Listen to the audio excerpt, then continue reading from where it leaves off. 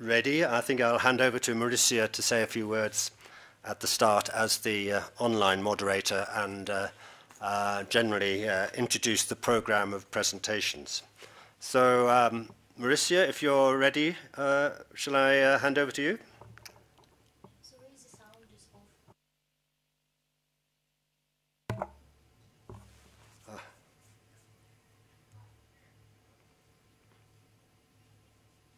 All right, okay. I'll just...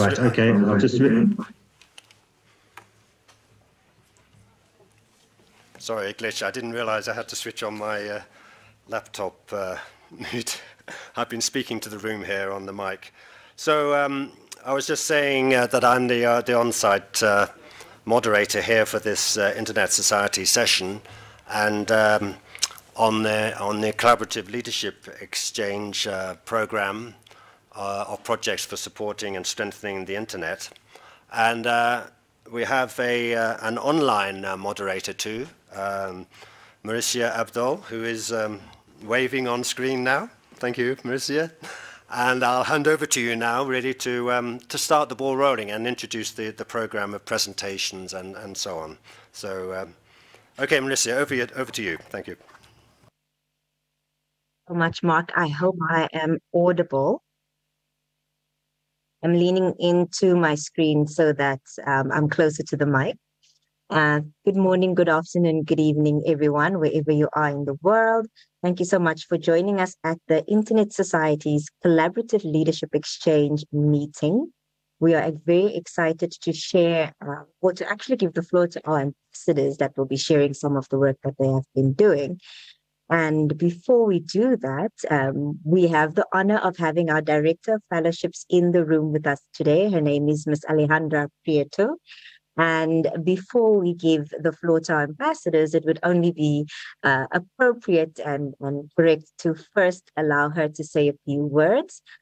So to kick off our session today, I would like to introduce you to Ms. Alejandra Prieto, our Director of Fellowships. The floor is now yours, Ms. Alejandra. You can take over. Thank you, Mauricia. Thank you, Mark, for moderating on-site too. It's a challenge sometimes to have on-site and online moderation people both places, but I think we will manage.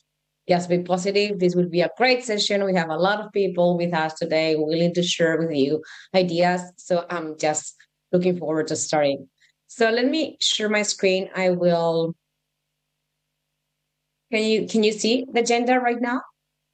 Perfect. So this is what we have planned for today. So we will start myself. I will introduce with our program that we have at the Internet Society. Then we will have discussions, two-part discussions. In total, it's 10. So we have 30 wonderful Internet Society, IGF youth ambassadors that have been working hard for several months. And they had different ideas that they wanted to implement. So they were working on initiatives that are going to be presented today, but not just presented. What we want is really to have a conversation, a discussion. This is a collaborative exchange. So people in the room and people online with us here in Zoom are really welcome to discuss and have comments and questions. So we will allow them to present for a while, and then we will open the floor to have a discussion. So please be prepared to share your input and have a conversation. This is what we really want.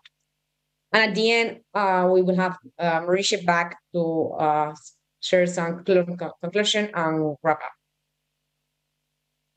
up. This is like some housekeeping rules that Mauricia, you could maybe share in the link. If I don't know if you can get access to that, but the code of conduct is the most important thing. We really want people to be respectful, and this is really important. So please respect that. And then for questions and answers, Mauricia will also explain later how we can all get all the questions and answers in this room. I'm just checking if you can see the slides because I see myself twice. So I don't know if you're seeing my face or the slides. So Mark? We are seeing your face and the slides. Perfect. Thank you. Great. So let me now talk a little bit about our fellowships that we have. So I'm director of the fellowship programs at the Internet Society. So for several years, we've been running fellowships. And year after year, we of course improve, we learn from experience, and we want to have kind of like what the people want. Because we have one mission, and it's that the internet is for everyone. So at the Internet Society, we really work towards reaching this vision by promoting, building, promoting, and defending a bigger and stronger internet. And we can't do that without having people. People is the center of everything we do. Of course, the internet is what we want to build, promote, and defend, but we cannot do it without people. And specifically for these programs, we identify that we have what we call internet champions all around the world.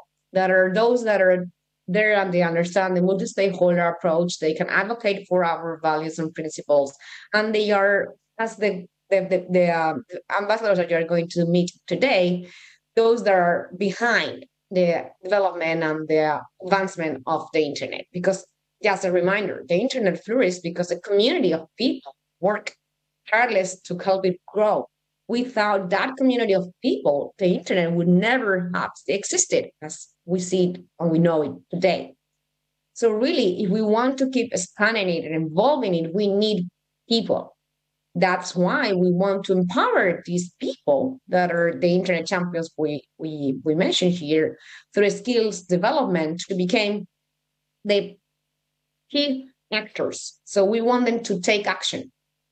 At the end, the goal is to grow and strengthening the internet because we want to benefit the diverse populations equitably.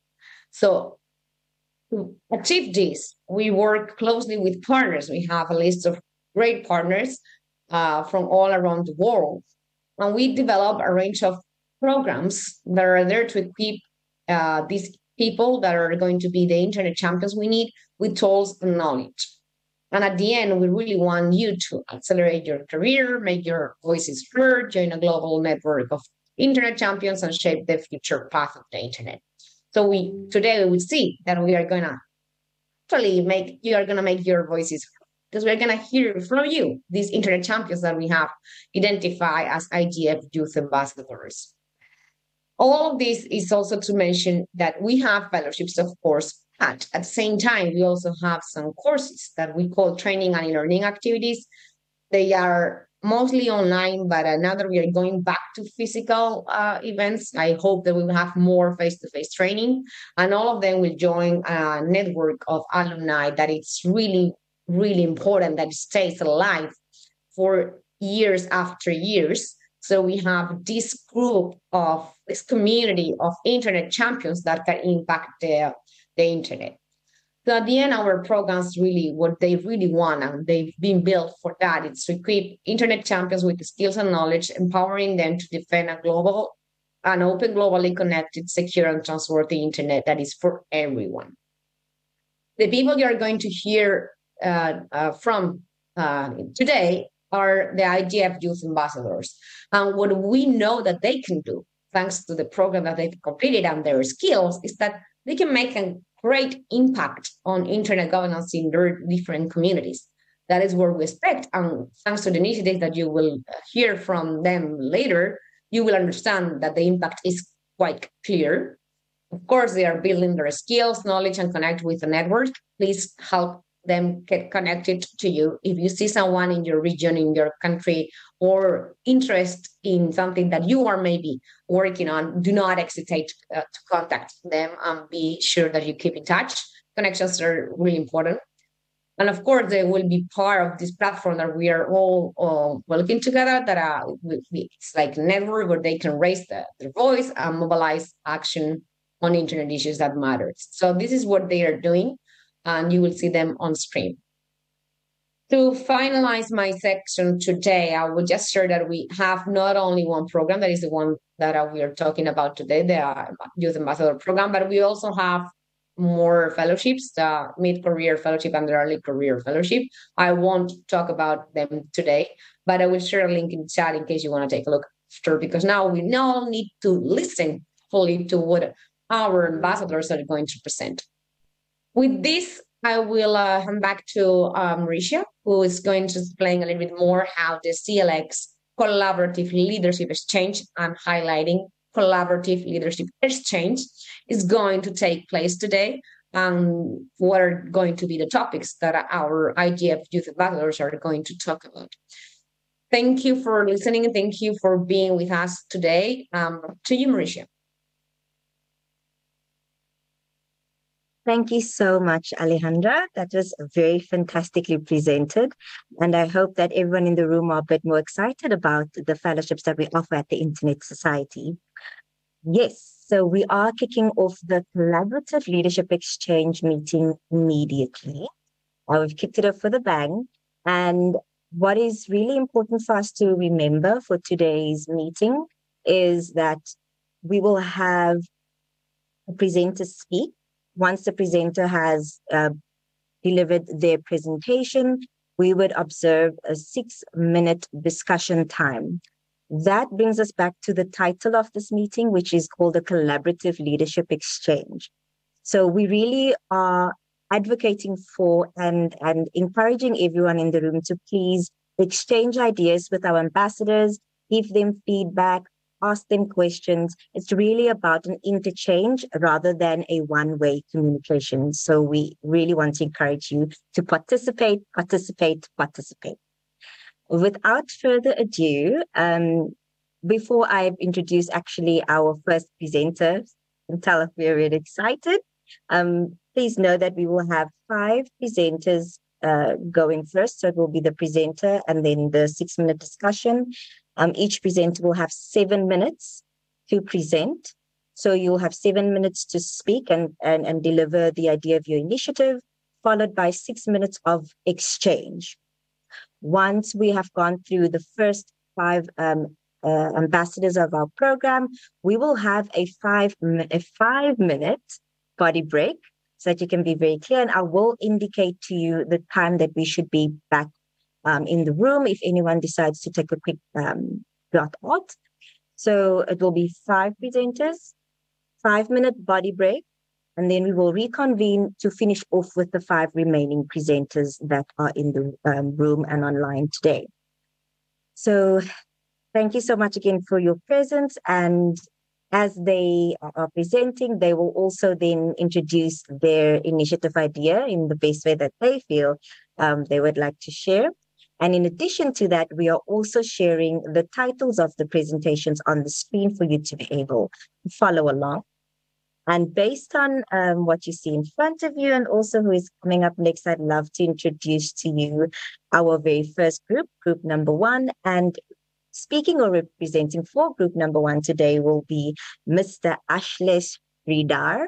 The floor is yours. I'm going to share your PowerPoint now so that you can start off. But Ashlesh, can you open your mic so that we can hear your lovely voice? Yes, thank you, Mauricio. Am I audible? Yes, you are very audible. That is fantastic. Awesome. Okay, I'm heading over to your presentation and I will start sharing.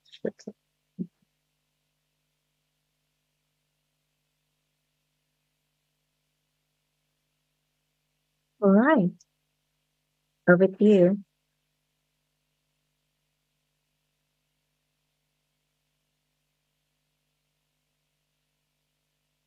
Thank you, Mauricio. And hello, everyone from New Delhi, to those at the venue and others joining in online. I must say there is a strong sense of, as the youth calls it, FOMO, as we are missing being on site at IGF. But nevertheless, glad to be here today as ISOC's IGF Youth Ambassadors for 2022.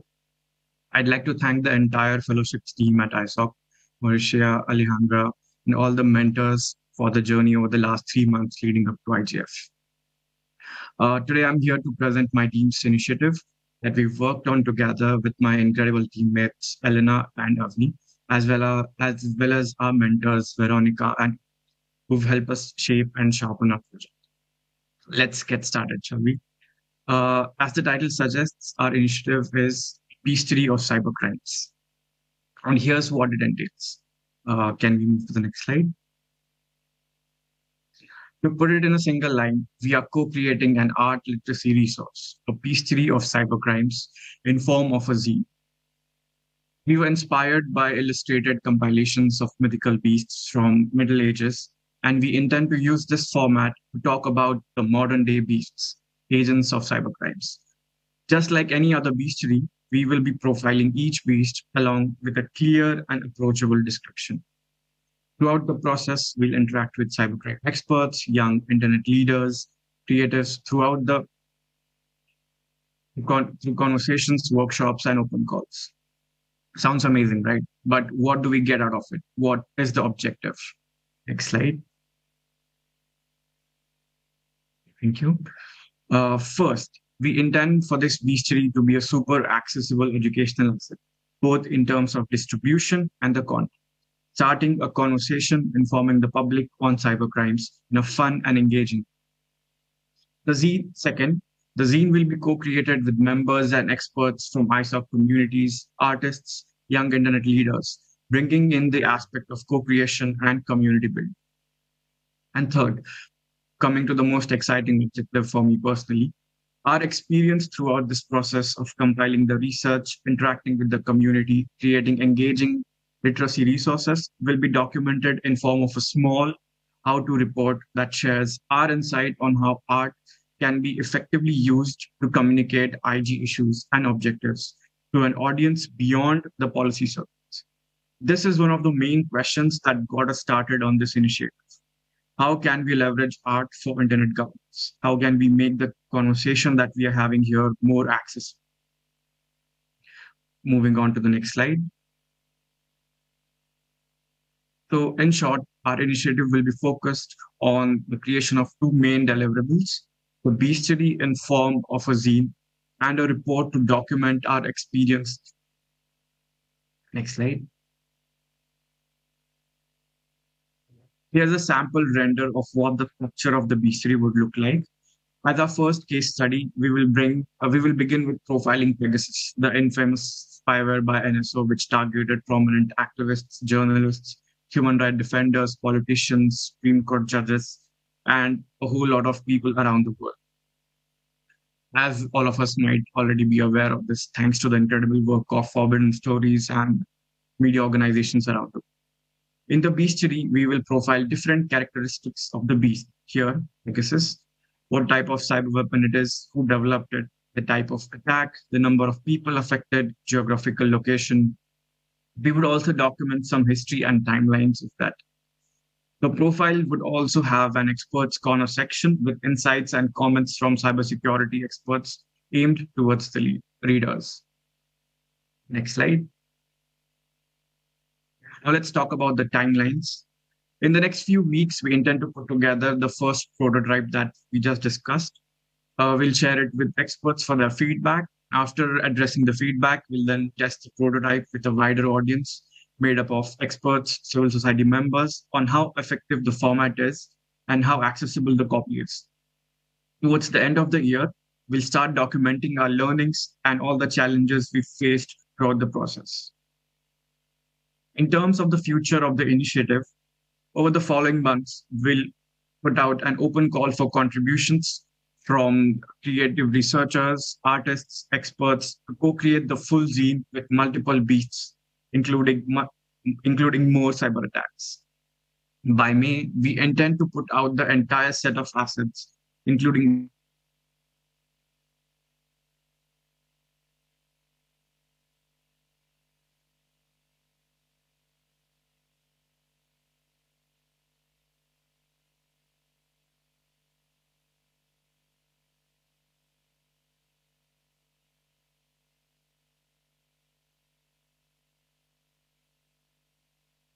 Anna and Avni to join me in taking the questions.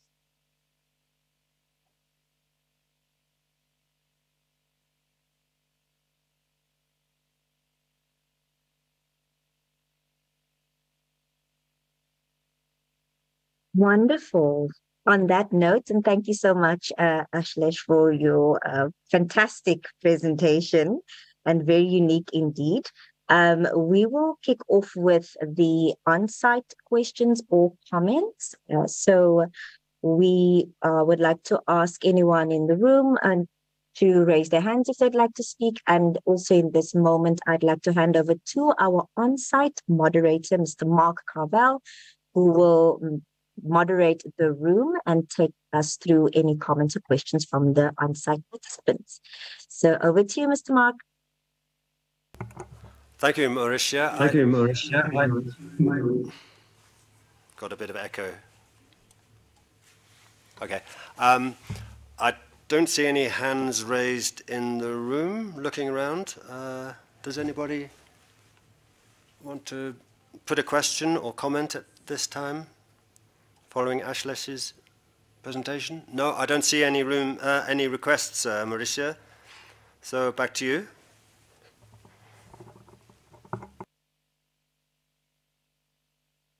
Along the way, while we are taking the online comments and questions, we would invite you to raise your hand. Please feel free to exchange ideas and feel free to share with the rest of the room. We do have a comment online that I'd love to share. I just want to get the name correctly, but I can't see because it's in a different language. But the comment there is amazing illustrations. So I definitely echo that. And as you can hear from the room, Elena, Avni, Ashlesh, the illustrations that you have shared are absolutely fantastic. I would also like to ask a question, but before I ask my question, I'll give the floor to our Director of Fellowships to share her comments, and then I will take over from there. So over to you, Ms. Alejandra. Thank you. I don't want to ask a question, but I want to say that maybe we can ask a question to the audience. So, Ashlesh, if you have a question that you would like to hear from the audience about your the initiative that you're presenting with your group, that would be also a possibility. This is a conversation, so it could be that you maybe want to hear something specifically, so you can use this time also to have that discussion open with a comment or a question that you would like to hear from the audience. So, and I'm saying this for everyone. Be prepared to just open a discussion with something that you would like to know from people sitting in at the IGF right now. Thank you. Mauricia, I think you had a question, so back to you.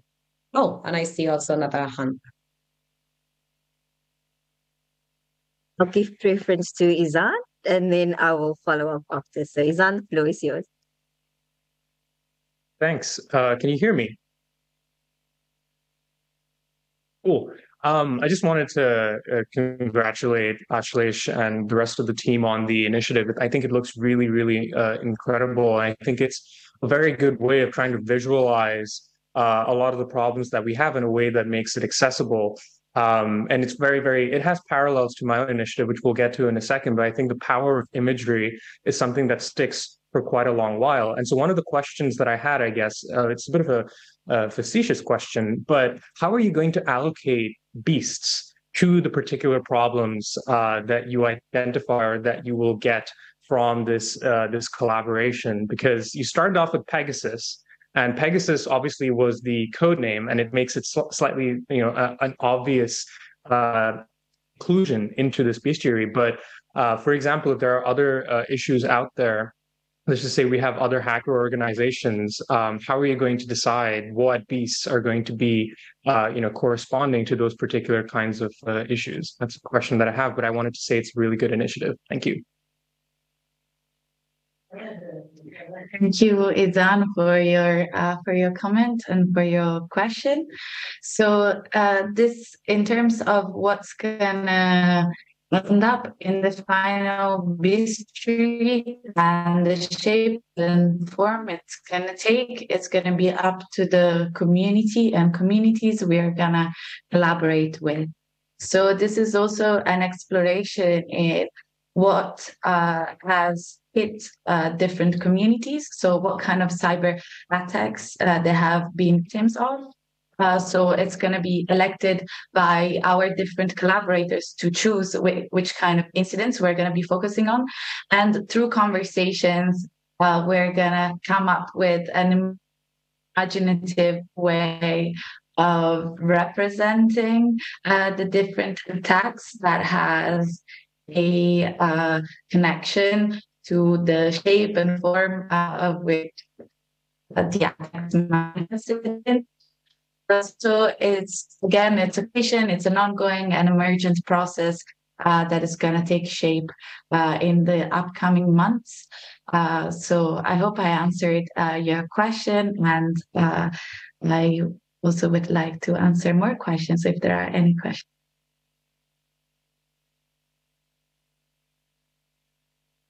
I'm trying to see if there's any hands. Okay, can I please ask my question? I don't see any questions in the chat yet, so I'm going to jump in. I'm really an advocate for giving everyone access to credible work. And I was wondering, will this project be open source? Will it be shared at libraries as well? What type of reach are you looking at?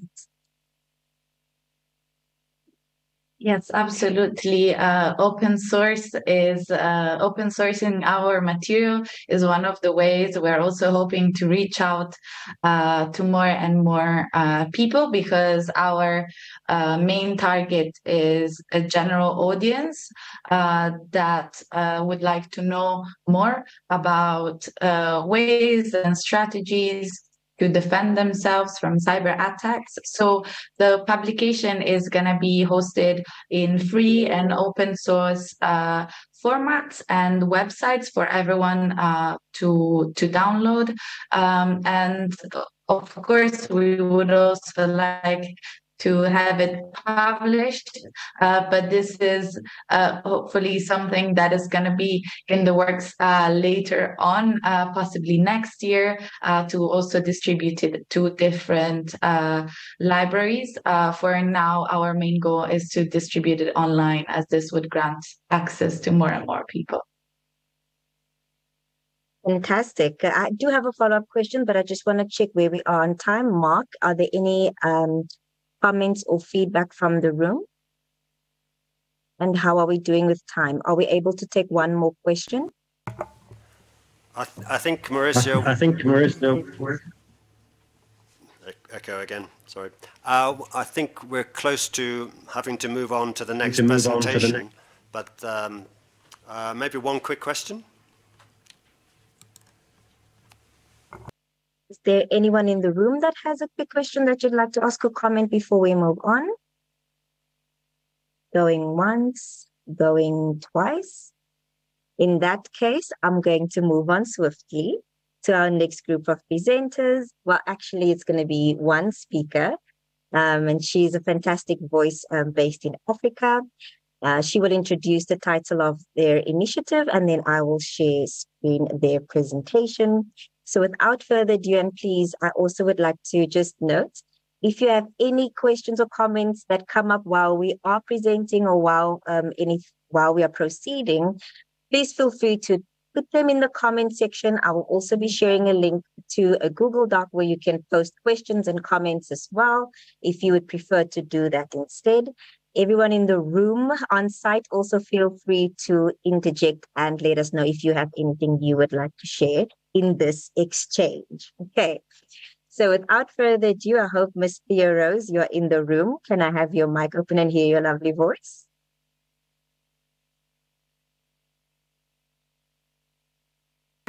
Hi, can you hear me? Hello? Hello? Can you hear me? Yes, I can. You are audible. Yes, Great. we can hear you. Great. All right. Thank you all so much. Good morning, good afternoon, good evening to those joining online and to all of you here. My name is Thea Rose, and I'm presenting on behalf of two of my colleagues, Dijan and Shivan. They are not here, but I'm sure that I'll do justice to their presentation. So our initiative is a merger of 3 different projects. The title of our presentation, of course, is on digital education and online safety. Marisha, you could help me share the screen online if that works. I'm going to give a little background of our initiative and why that is very important, and why we would, or I would encourage all of you to support and go for our project.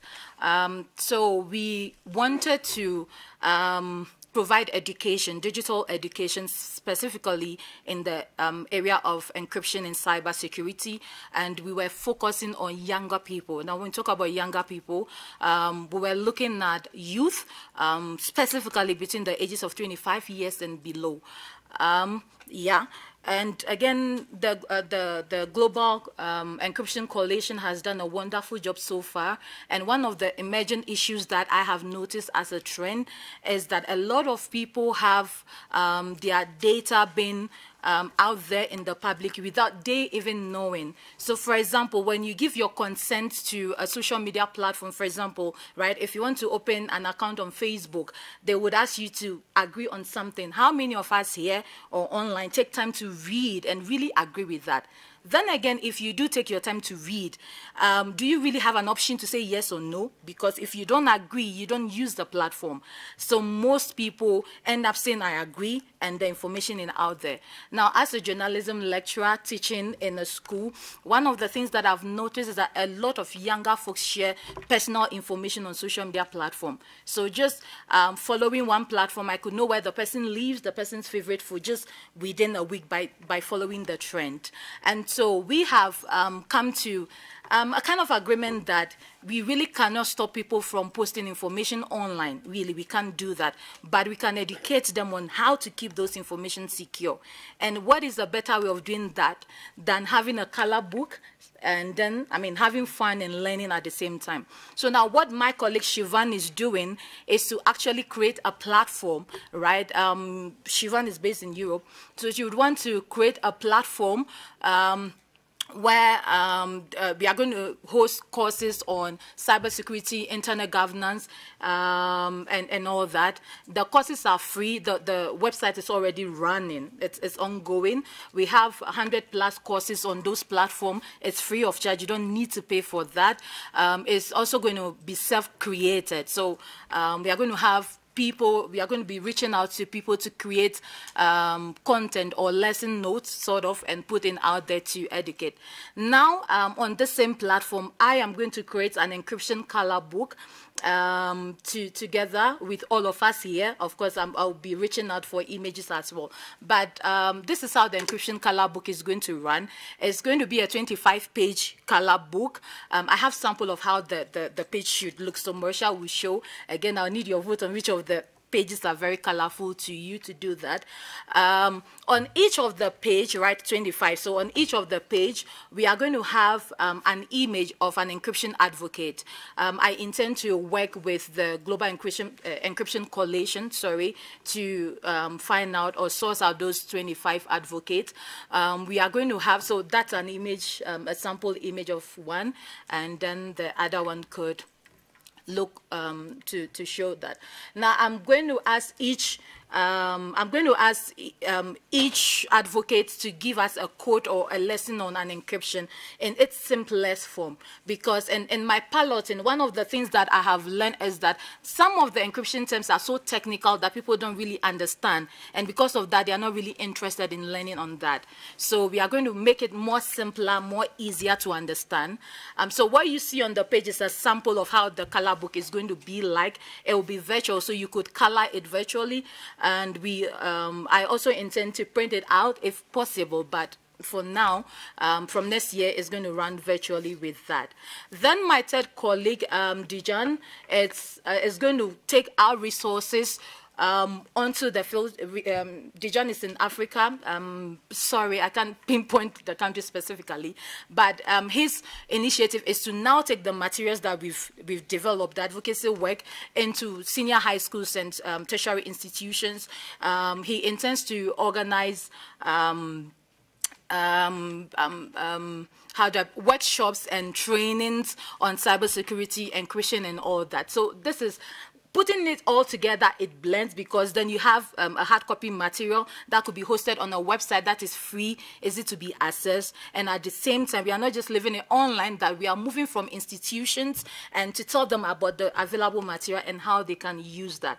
Now, in terms of its importance, we all know virtually, and there are a lot of sessions on encryption, cybersecurity. We keep talking about it all the time, how important it is. Wouldn't you want your child to actually be safe online without necessarily having to be be on them. Most of us are here. We have our what's at home. We don't know what they are watching. We don't know what they are reading. We can't even moderate their content online. Wouldn't you want to give them that education so that when you're out of the house, you are more comfortable, that at least they kind of know how to serve on the internet? So that is relevant. In terms of implementation, as I mentioned earlier, the website is already up, going. Early part of next year, that's 2023, between January to March, you can fully now go and take your online courses. The color book should be ready at the latter end of the year. Of course, that the trainings the cohort trainings are starting from April all the way going down. So this is what our initiatives are. I'm open to questions and more clarification, and of course input if there is any. So this is a sample of the website that I mentioned, and some of the courses that I said they are free of charge, and again, they are content that are internally generated, and there are some that we would outsource to experts in those areas to work on. Thank you so much.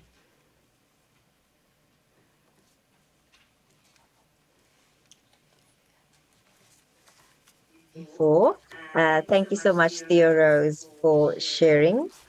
We already have a question from the online audience, but as per our process, I'm going to allow those on site to feel a bit more included and go first. So, Mr. Mark Carvel, over to you again. Are there anyone wanting to contribute in the room?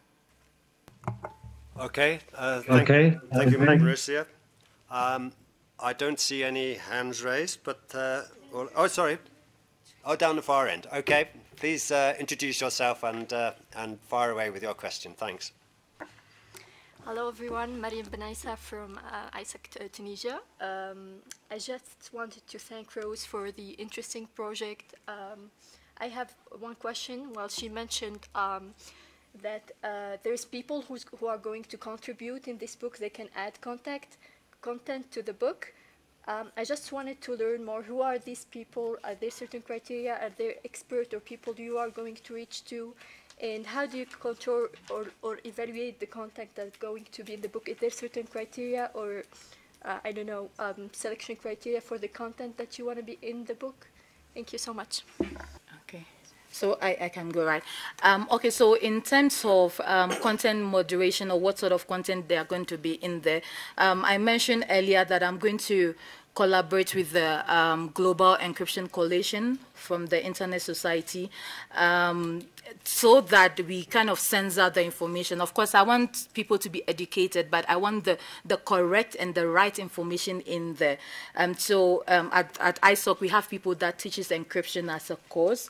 In terms of the technical knowledge, for example, what encryption is, the types of encryption, I would want experts in those areas. However, the book is going to have quotes as well. So if you remember or you were following the coalition, they reach out to individuals to send quote of how encryption has empowered your life. Yes, so we are going to have that. So I'm just going to do a little demonstration. Let's assume that this is the color book. On the side, right hand side or left, we are going to have an image. So for example, if you want to contribute to it, you are going to send me an image or an email image. We are going to do a cartoon version of your image, which is colorable by it. We are going to have an expert knowledge on what encryption is. So for example, encryption is A, B, and C here. Then we have your code by it because you are not an expert in that area. But if you are an expert in that area, it's your image plus the lesson. Now, I don't want to restrict it, so we are going to open up the floor.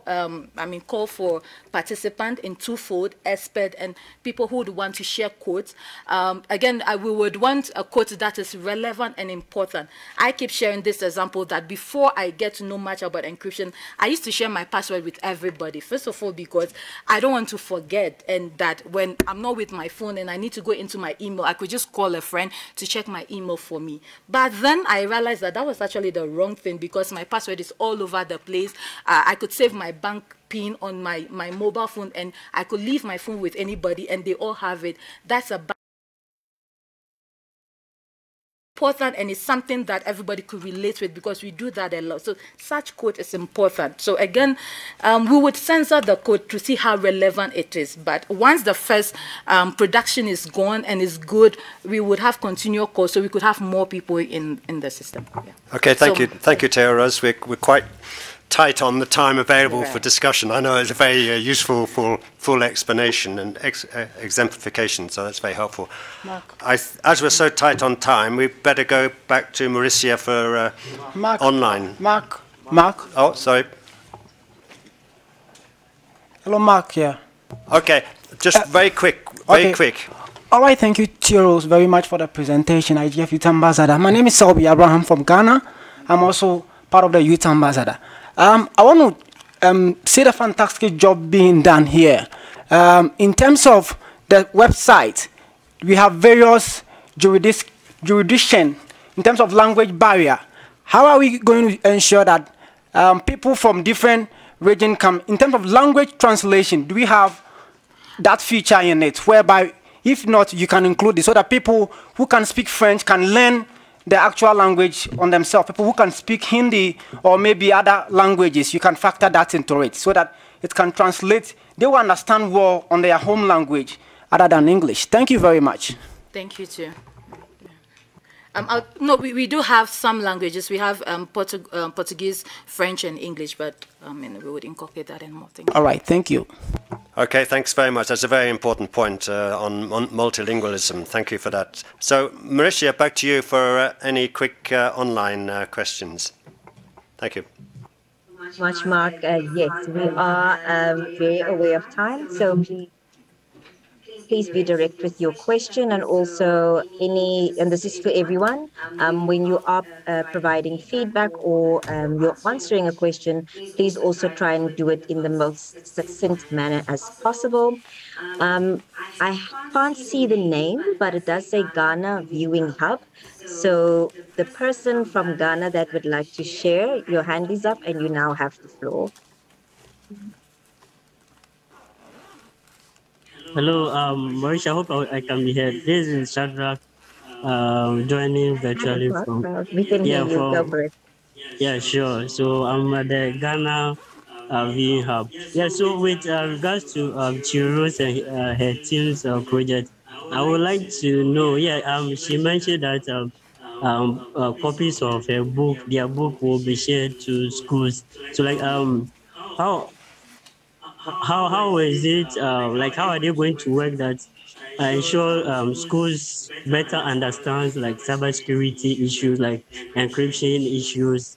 Because nowadays a lot of students know a lot of stuff on social media, but then how would they ensure that these students really understand encryption, be able to protect themselves online without sharing their passwords with the other colleagues, and then by the end they realize their data is being shared online without their knowledge. So that is what I want to know. How would it let the students really understand the encryption concepts? Thank you. Okay, so in terms of understanding, I did mention that, right, that we will try, or we are trying to break down the technical words to make it more simpler, right, to make it in a basic form for people to understand. Then in terms of education and sharing, we've, again, during our pilot stage, we've actually identified some institutions that do teach cybersecurity. So we are hoping to reach out to those institutions to see if we could collaborate with some of the lecturers to include that in their teaching schedule and all that. And again, if you were following what my third colleague is going to do, Dijan, is to actually move from secondary schools and tertiary institutions, organizing boot camps and training sessions. I must say that, I mean, the world is big. We cannot reach anywhere, but we are hoping to leverage on the various resources that we have to do that. And for those who would want to assist, my email is down there, Theo31. You could reach out to me and we would pick up from there. Thank you.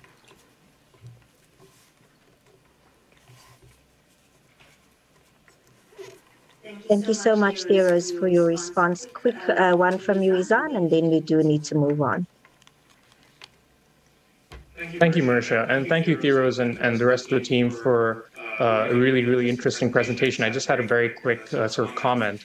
So usually when we're talking about encryption, we have parties that we refer to. So you have the story of Alice and Bob who are trying to communicate with each other, and you have Eve, who's the eavesdropper trying to listen into their communications. And so I think that that trope and that story of Alice and Bob really hasn't been told in a story form or a narrative form, I think, since John Gordon in 1984. And so I think it would be a very interesting thing to probably add to your coloring book to make the story of Alice and Bob come to life. And it's something that will be very appealing, I feel, to people of the younger generation as well, when you have the story of encryption being told in that sort of way. So I think it's a very, very interesting idea, because the sooner that people are exposed to the need to have privacy and encryption, and to do so in a way using characters that we've already built for this purpose, like Alice and Bob, I think that would be a very big synergy. And I look forward to seeing this project to completion. Thank you. Thank you.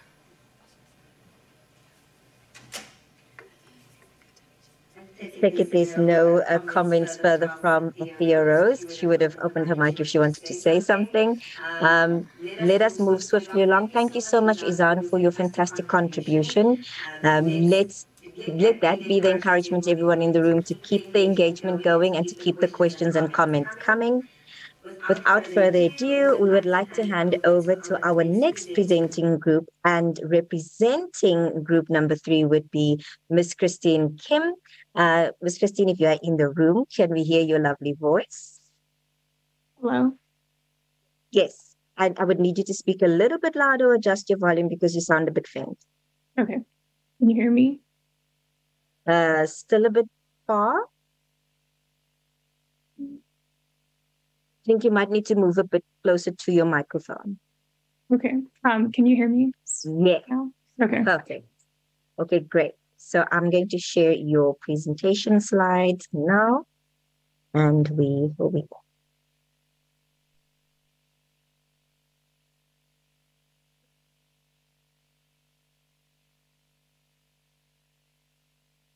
Okay, thanks, Marisha. Hi from Washington, D.C. I'm very excited to be with you all today. My name is Christine, and I've been working with my colleague Lucy on our initiative, which is on examining privacy laws in Africa in the wake of AI and emerging technologies. Next slide, please. So these are our bios that would be available on our initiative, which is a blog. Lucy and I both work in the legal sector, so our approach will focus more on laws and policies. Next slide, please. So our broader goal is to more widely inform the general public about privacy issues in Africa that are caused or impacted by AI and other emerging technologies, such as the metaverse, blockchain, and e-government processes. So we will write a series of blog posts, each dedicated to a privacy issue across African countries.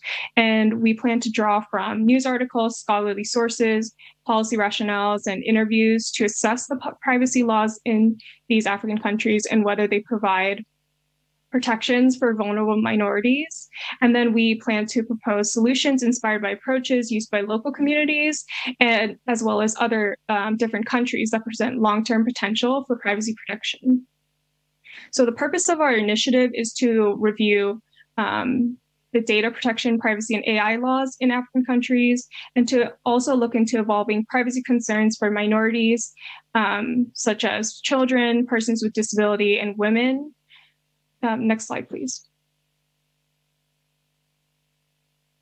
So we've identified 4 objectives for this initiative. We'll be analyzing the laws concerning data protection, privacy, and AI in African countries, and considering whether they address the socio-cultural context of the continent so that we can offer feasible solutions. We'll be identifying privacy risks in these countries, including rights of vulnerable groups and gender concerns. We'll also be providing policy recommendations, not restricted only to AI, but this includes other emerging technologies so that we can help minimize privacy risks. And fourth, we will conduct comparative studies across different governments and their approaches to governing data, privacy, and AI. So this initiative will involve conducting, a deep dive analysis of these laws in Africa and determining whether the approach is taken and whether the same addresses privacy concerns in the continent. The research will result in a provision of recommendations and approaches that can be adopted to address the concerns that we'll outline. And we'll also plan to monitor engagement metrics that are made available by the blog's platform. So how many views, comments, and likes we received based on the post.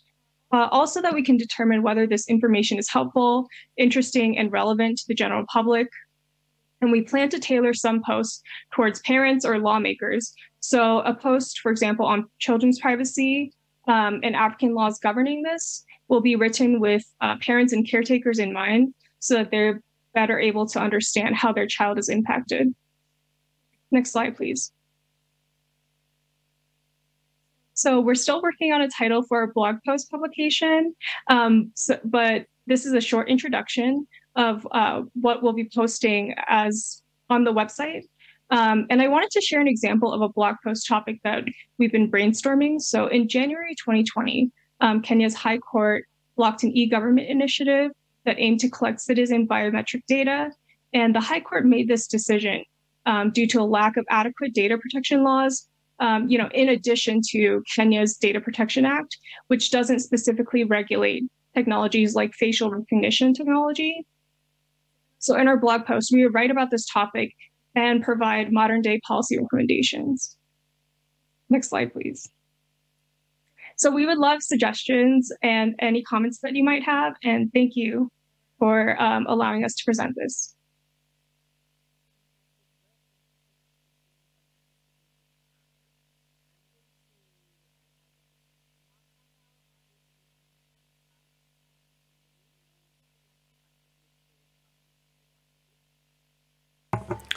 Well, thank you, Christine and Mauricia. I'm looking around the room. Yes, I see a hand up. Please introduce yourself and provide your question. Thank you. Thank you very much. My name is Katerina, and I'm also one of the participants of this year's Youth Ambassador Program. And I would like to thank you for this amazing initiative. But could you please tell us more, maybe on some sort of example, that in your blog you will identify that some law is not addressing some issues, especially related to the vulnerable groups? What kind of recommendations can you suggest? Thank you very much.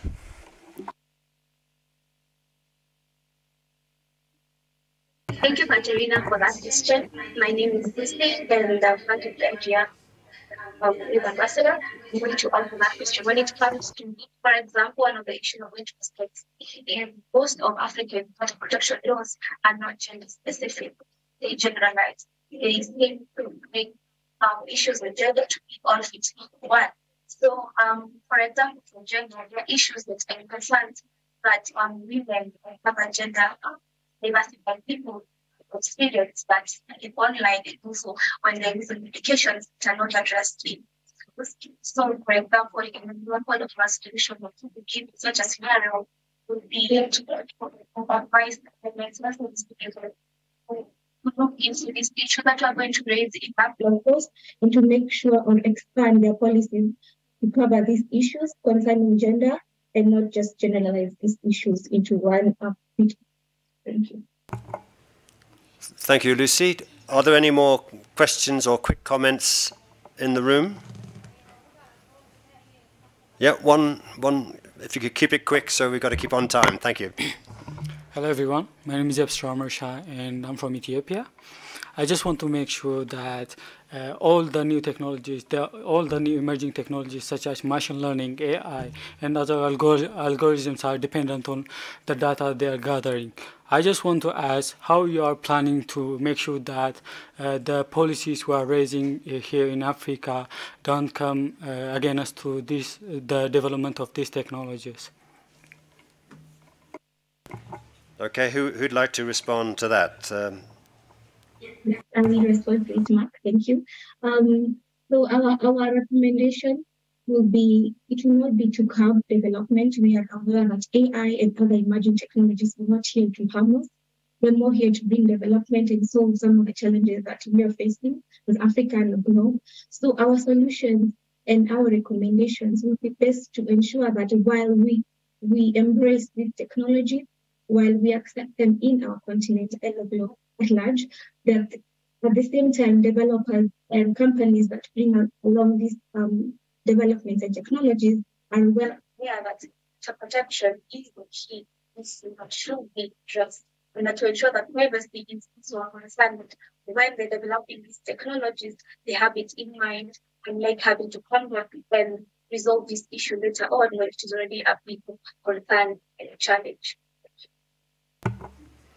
Okay, thank you, Lucy. I think I'm going to hand back to Mauricia now for any online comments and questions. Mauricia. That sounds good. I have asked in the comment section here if there are any questions or comments from the online audience. We have not seen any comments or questions as yet. I would love to congratulate you ladies on a fantastic initiative and just give you the advice of making your blog as colorful and attractive as possible, especially since you know how they say people eat with their eyes, meaning before you even consume a plate of food, what is on the plate and the way it looks is what attracts you to it. So please make sure that either if you need to get an illustrator friend in, make your blog catching to the eye, and also if you can research the meanings behind colors in marketing, it will really assist you also in being intentional with the colors that you use on your blogs, so that you also communicate the message through the coloring that you intend to do through your initiative itself. So that is just another platform to also communicate your intent. All right. On that note, I would like to move on swiftly to our next presenters. And they are, well, actually, it's going to be one of them speaking. His name is Izan, and we've seen him a couple of times earlier in the session.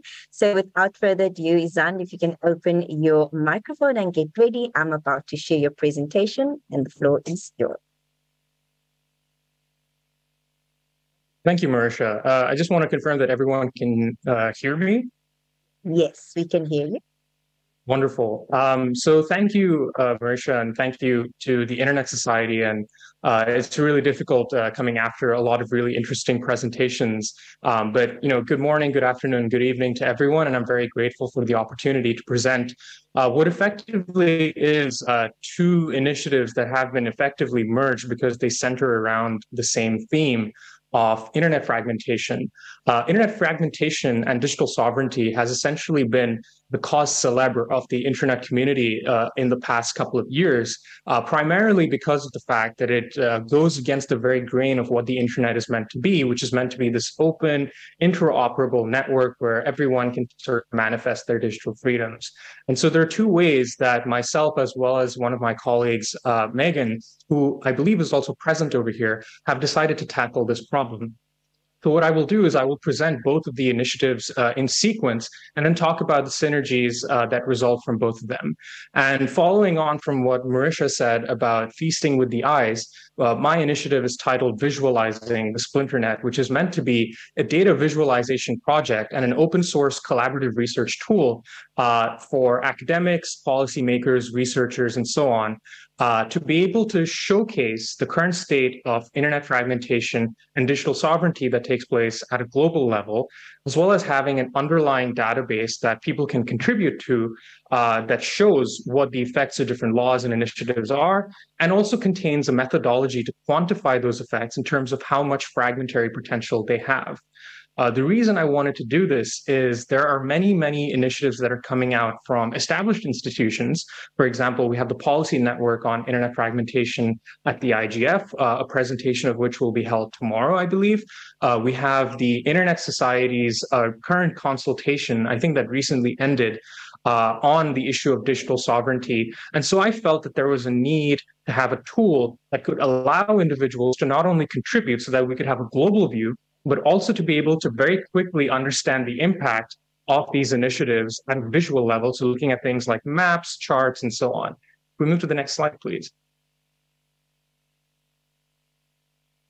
So based on the policy network on internet fragmentation, as well as other initiatives that have come out, I decided to tackle the issue of internet fragmentation in two ways, looking at what I perceive to be the internet layer, which is the technical infrastructure surrounding the internet, and the application layer. And I've decided to do this using 6 different topics for which areas could possibly be fragmented so that we could get more researchers come in for different specialisms so that they can contribute to whether a particular law or rule or new policy proposal for a specific area that they might be an expert in, how much that might contribute to fragmentation. So as you can see, and these are again open for discussion, and I'm very happy to hear your views on this, but these follow along the topics of infrastructure and connectivity. So we're looking at things like shutdowns, we're looking at accessibility, then we're also looking at technical standards and issues. So we're looking at things potentially like new IP or IPv6 or any new potential proposals that might come out of the ITU in terms of trying to regulate the standards behind the internet. And then following on from that, we have the application layer. So we have things like speech and misinformation and what fragmentary potential local laws might have. We have the digital economy. So we have things like the Digital Services Act and the Digital Markets Act that came out from the EU very recently. We have privacy and data protection, which naturally might lead to things like data localization. And we have online harms and safety rules, for example, dealing with child exploitation content. And so in terms of the deliverables, I intend to have a GitHub repository that contains the project data for all of these visualizations that I intend to create, and have a working paper to describe the methodology of how we want to evaluate how fragmentary each of these potential proposals might be, and then a web page that showcases all of these so you have charts and graphs and so on. Can we move to the next slide, please? So there are challenges and opportunities to this, and I'm not going to be backing away from them. The first thing, and the reason I wanted to present this to the IGF, is because we want to build a motivated and sustainable community to keep this project going, given that sometimes it can be very hard for open source projects to maintain that momentum.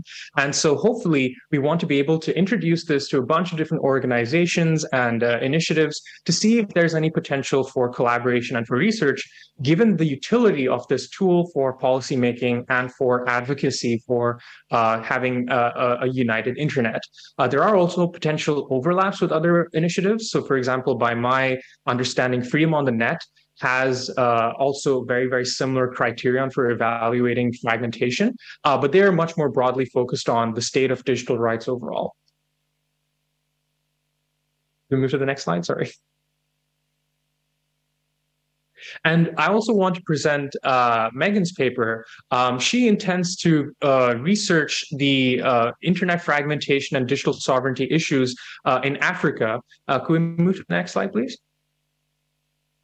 And I think it's a very important thing that she's doing, where there's a lot of synergy with things that I'm trying to do. And she's going to form, in many respects, the foundation for the research that I'm also going to be doing, and for many other researchers as well, because internet fragmentation and digital sovereignty issues have often been pitted as a Western versus Chinese internet model issue, where you have things like freedom and the desire to have multi-stakeholder models versus more multilateral models and focuses on more control over network flows. And there is a term for all of the countries that haven't really fallen into one of those categories called digital deciders, and most of them happen to be in Africa. And I think this is a very important piece of scholarship that Megan will be contributing to understand how African countries will be understanding the issue of internet fragmentation and digital sovereignty and looking at their multilateral objectives within the broader scope of internet governance. And she intends to use the Internet Society's tools, such as the Internet Way of Networking and Internet Impact Assessments, to identify the impacts of those initiatives. And her deliverable will be a research paper output, but I have no doubt that this will lead to further collaboration between myself and her in the future. And I believe she is also there present in today's meeting. So hopefully there should be a chance for her to address any specific questions related to her initiative as well. And I look forward to all of your questions as well. Thank you so much for the time.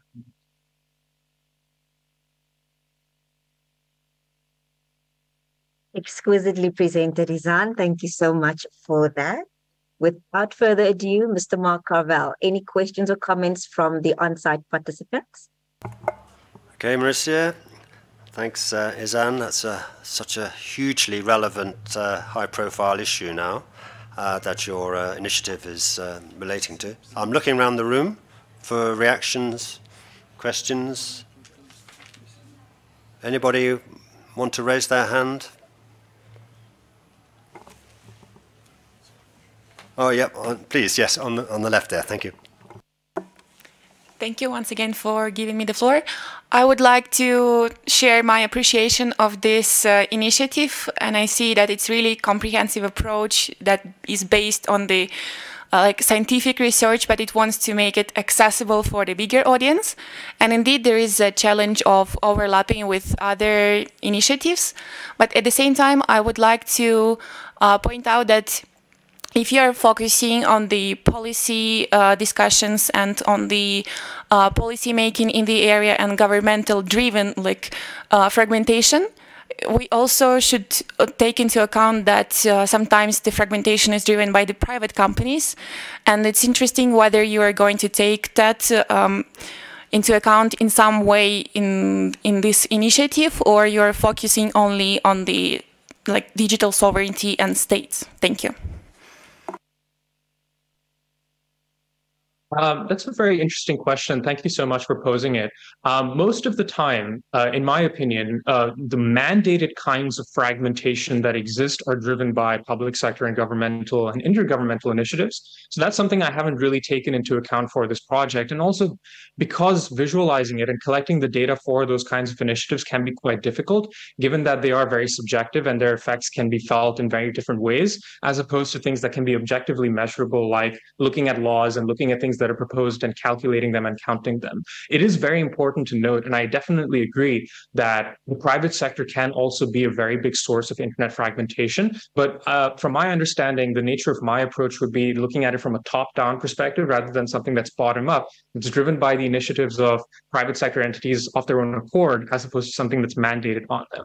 I'll leave it to Megan to also answer that question, because I'm not sure whether that's something that she's also introducing in her research paper or not, but I definitely appreciate the question. And if you believe that there is a way for us to include that within the scope of what we're trying to do, then by all means, please reach out to us. And I appreciate the question. Thank you. Thank you, Zan and Katrina, for the question. Just as Zan had mentioned, I had not considered the perspective of private companies having an impact on internet fragmentation, but it is something that I will definitely consider in my research output. And in Africa, I think it's an element that needs to be considered, perhaps from Chinese entities which are supporting Africa's digital infrastructure. Perhaps there is definitely an input that I've considered in internet in the discussion of internet fragmentation in Africa. Thank you. Thank you, Megan. Any more final quick question from the room or comment? I don't see any hands. Okay, Mauricia. Oh, one quick question. Sorry, just slipped in there. Okay, please go ahead. Introduce yourself and please be short. Thank you. Okay, I'm Efraim from Ethiopia Information Science and Internet Security, INSA. Mine is about conceptual clarity to capture the essence. What does it mean by that? Internet multilateralism. I think it has some interminglance with social science concepts, and it is the internet governance aspect. So would you brief a little bit about it, please? Thank you. Sorry, I'm not sure if I fully caught the question. Are you talking about multilateralism? Yes, of course. Yes, so multilateralism would be intergovernmental objectives where you don't have other stakeholders involved in the decision-making process that has had a top-down approach on the fragmentary potential. I agree that there's a lot of different ways to interpret the issue. and there are different terminologies that are often thrown around. So point of this collaborative leadership exchange was to understand and to gain insights from yourselves to think about how we can more clearly and conceptually define all of these terms. And I think we intend to definitely capture initiatives in international organizations, so things like the ITU and things like the UN more generally, that do have an impact on the fragmentation of the internet and whether they give any credence to nations having more control over internet infrastructure or the user experience of the internet in their regions that might affect the overall openness of the internet. So multilateralism, in our understanding of the term, is focusing on those sorts of initiatives. I hope that answers your question. Thank you, Izan. I think that was a very comprehensive and informative response. Thanks. So, Marissa, back to you, I think, for online reactions and questions.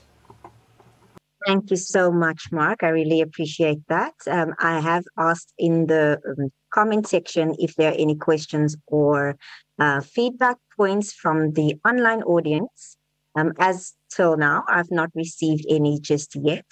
But once again, Izan and Megan, fantastic work that you have put forward. And to echo what Mr. Mark Carvel earlier shared when you were done presenting, Izan, is the relevance of your initiative in this time. Please, as you have started your collaboration with the Internet Society, I would encourage you to continue to leverage on this resource. It will really help you with the visibility of your initiative and also ensure that it is sustainable in the years to come, because I do foresee it's expanding quite a bit. So I would love for you to continue staying on the mark and let it not, I would love to see this being the first research output of many from the two of you. And as your collaboration continues, I do wish you the best and may it flourish, and may more scholars, more people at ground level continue to hear about your work as well. Fantastic presentation. Well done. Thank you so much. Thank you so much, Marisha. And I appreciate everyone's comments and questions on this. And by all means, this is a collaborative project. So please feel free to reach out to myself as well as to Megan, because the success of this project is very heavily dependent on all of your contributions. So thank you. Perfectly said.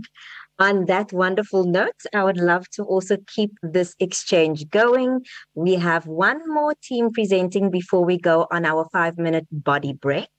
And without further ado, Mr. Ochieng, if you are able to open your mic, we would love to hear your amazing voice.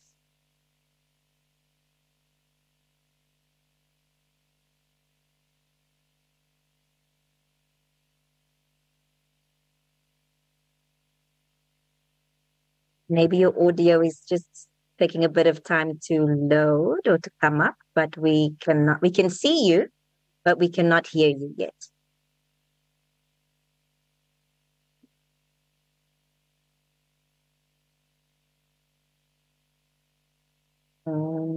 Not yet. Marisha, can you hear me? Yes.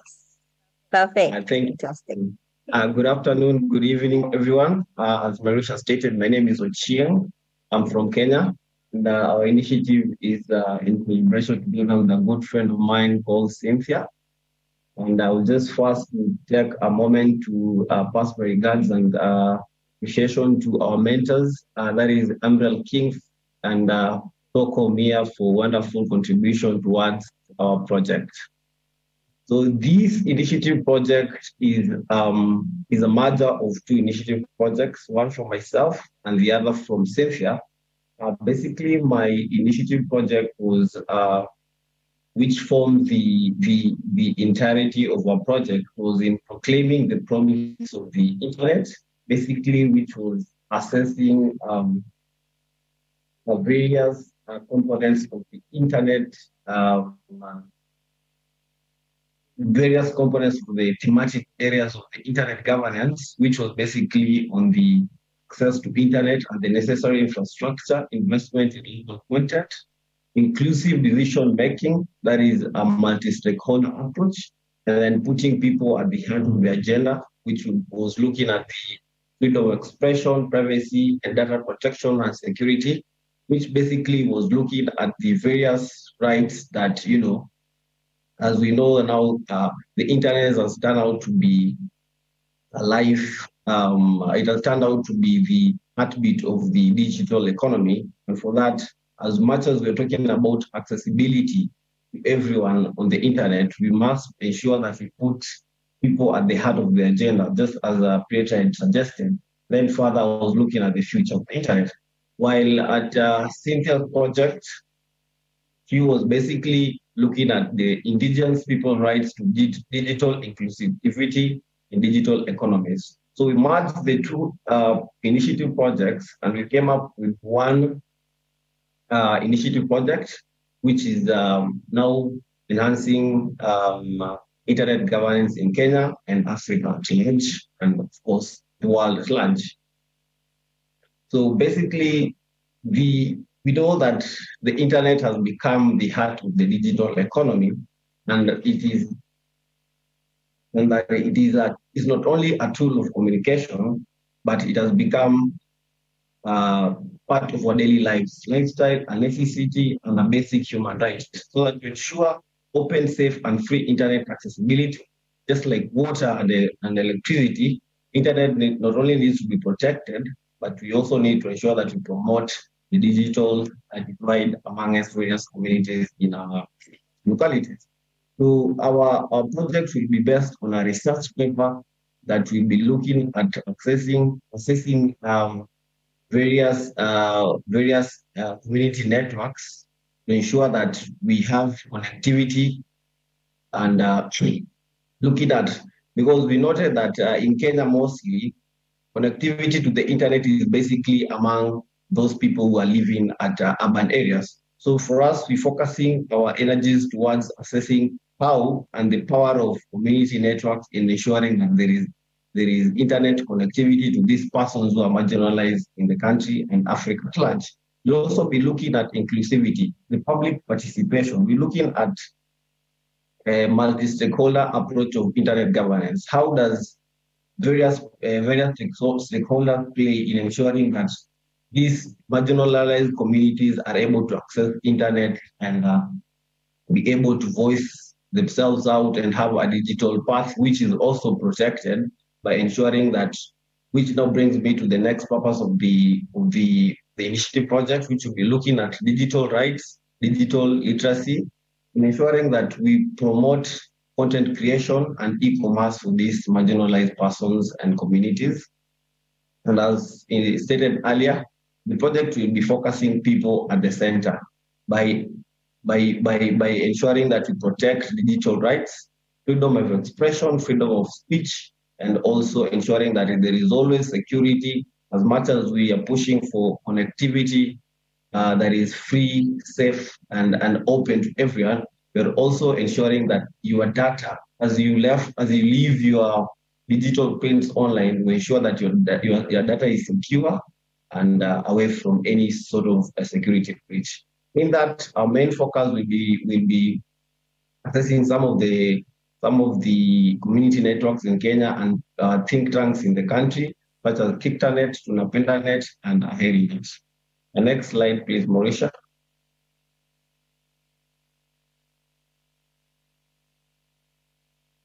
Finally, as stated, the project is about starting the conversation in ensuring that we proclaim that very promise that the internet has given us, the promise of connectivity to everyone, connection that is open, safe, and that calls for inclusivity to everyone, not only those who are in urban areas, but everyone, no matter the place that you are.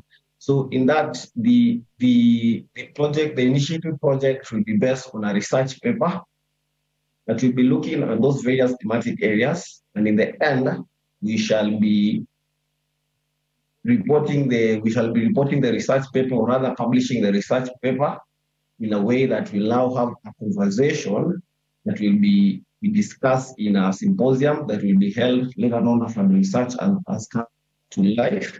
And the symposium will now be bringing all those thematic areas into life and having a conversation, having a discussion that will ensure that we keep on promoting the internet, governing the internet for a safer and clear space for everyone. And with that, I yield the remaining time and call for any questions, any comments, and suggestions from the members. Thank you. Thank you so much, Ochieng. That was very well presented. Thank you.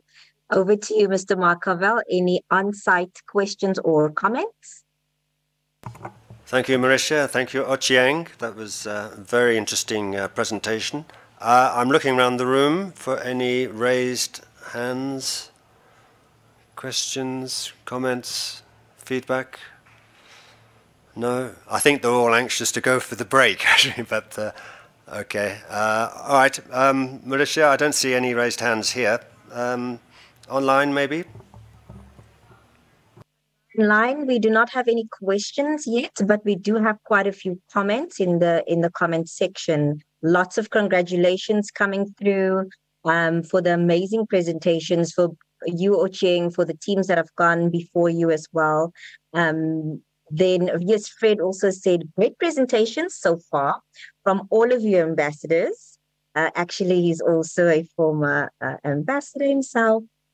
Again, some more from Omar as well. Great presentations to you all. So lots of congratulatory wishes and sentiments coming from the online audience, that is for sure. I just have one quick question for you, Ochieng. You mentioned that, I know that you will have a research output, right? But you mentioned that you would be advocating for sharing of digital literacy content. And I would imagine that when you do encourage this, that there will be content creators approaching you and Cynthia to share their content. And do you have a contingency plan around this? Have you maybe established any collaborations? What is your plan for those types of feedbacks that could come your way? As I said, we'll be basically assessing some sort of think tanks in the country and community networks in the country. And so in terms of contingency and where to get the content, these community networks and think tanks that really, let me talk about KITANET, which is Kenya ICT Network, network, which is through this think tank KITANET, I was able now to start my journey for the Internet Governance Ambassador, which eventually led me to here. So I think through assessing such think tanks and community networks, that is where we'll be able to be getting this content, because the community networks work with people on the ground, and so for us it will be a platform to pursue the same.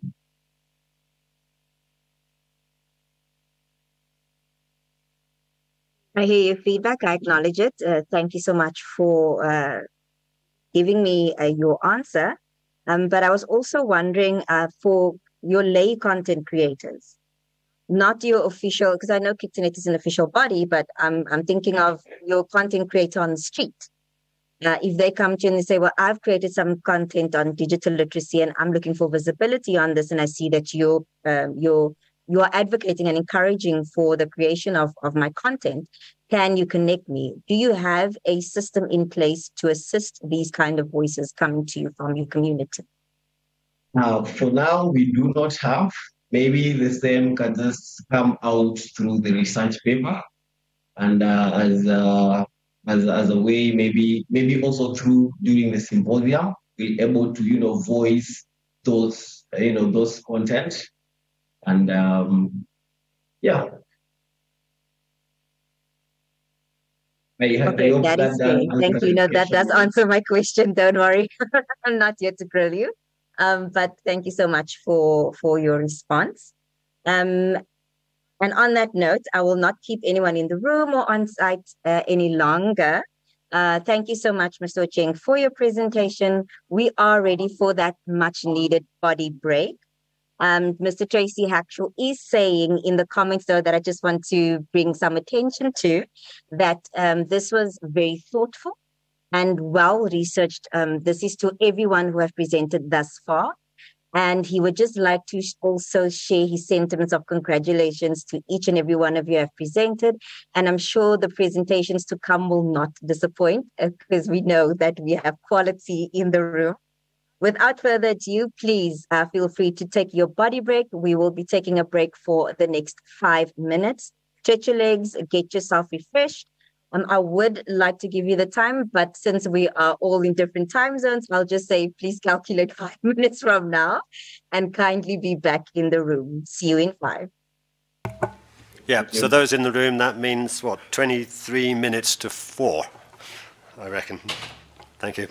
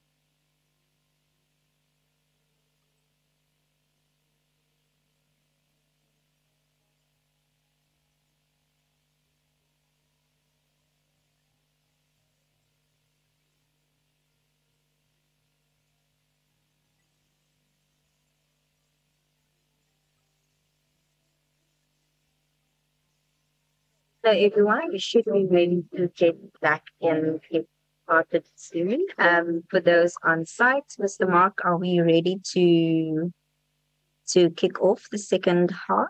Please give me an indication. There's a lot of empty seats here. I'll see if I can grab people from just outside the door if they're chatting. Okay. Oh, you're still muted. So sorry. We can't hear you.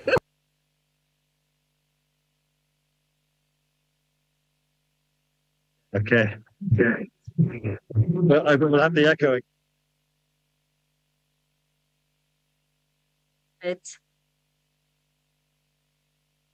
Can you hear me now? Perfect. Oh, okay. Yeah, there are a lot of empty seats here, particularly on one side. Actually, I don't know where they are. Maybe they're outside. I'll just quickly shout, "We're starting again," okay, and come back in. All right. Sounds good.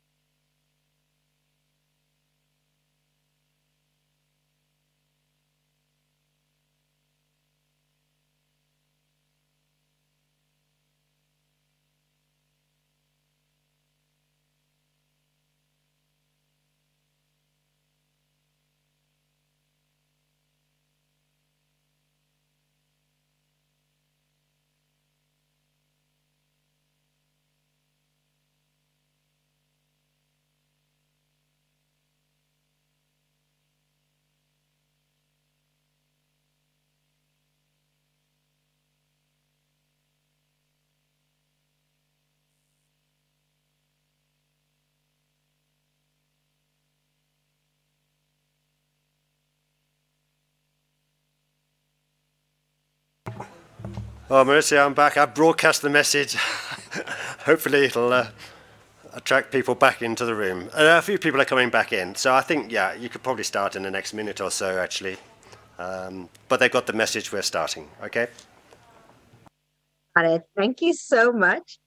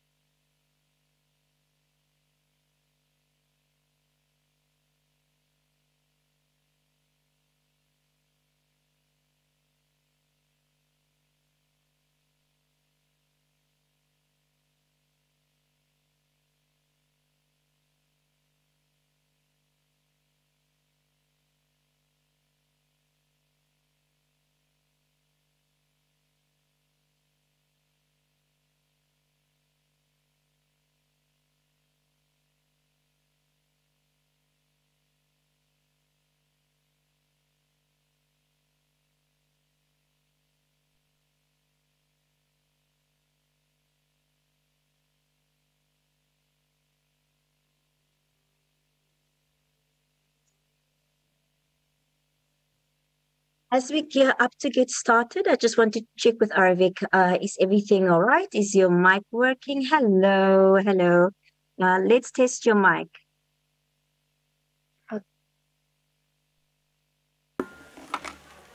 Do you hear me? Hello? Currently muted. Is it okay? Do you hear me? I can hear you now. Let me just see if it's your volume or mine. Do you mind speaking one more time? Hello. Yes, perfect. Thank you. No, it was my Thank you. volume. Fantastic. Okay, I'm getting your presentation ready, and as soon as you see the screen pop up, you can get started, really. And then as Mr. Mark is busy getting everybody back in the room, everyone can also just relax back in, but in the spirit of keeping time, we're going to move along swiftly and involve everyone as they come. All right, Aravik, we wish you all the best for your presentation. I will share my screen shortly.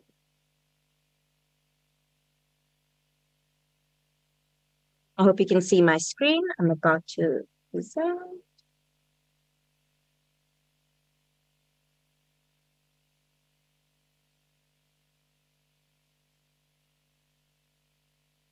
All right, can I have an indication if my screen is showing? Can you see the presentation? Yes, it's okay. Okay, perfect. In that case, the floor is yours, Arvik. All the best. Enjoy. Oh, thank you very much.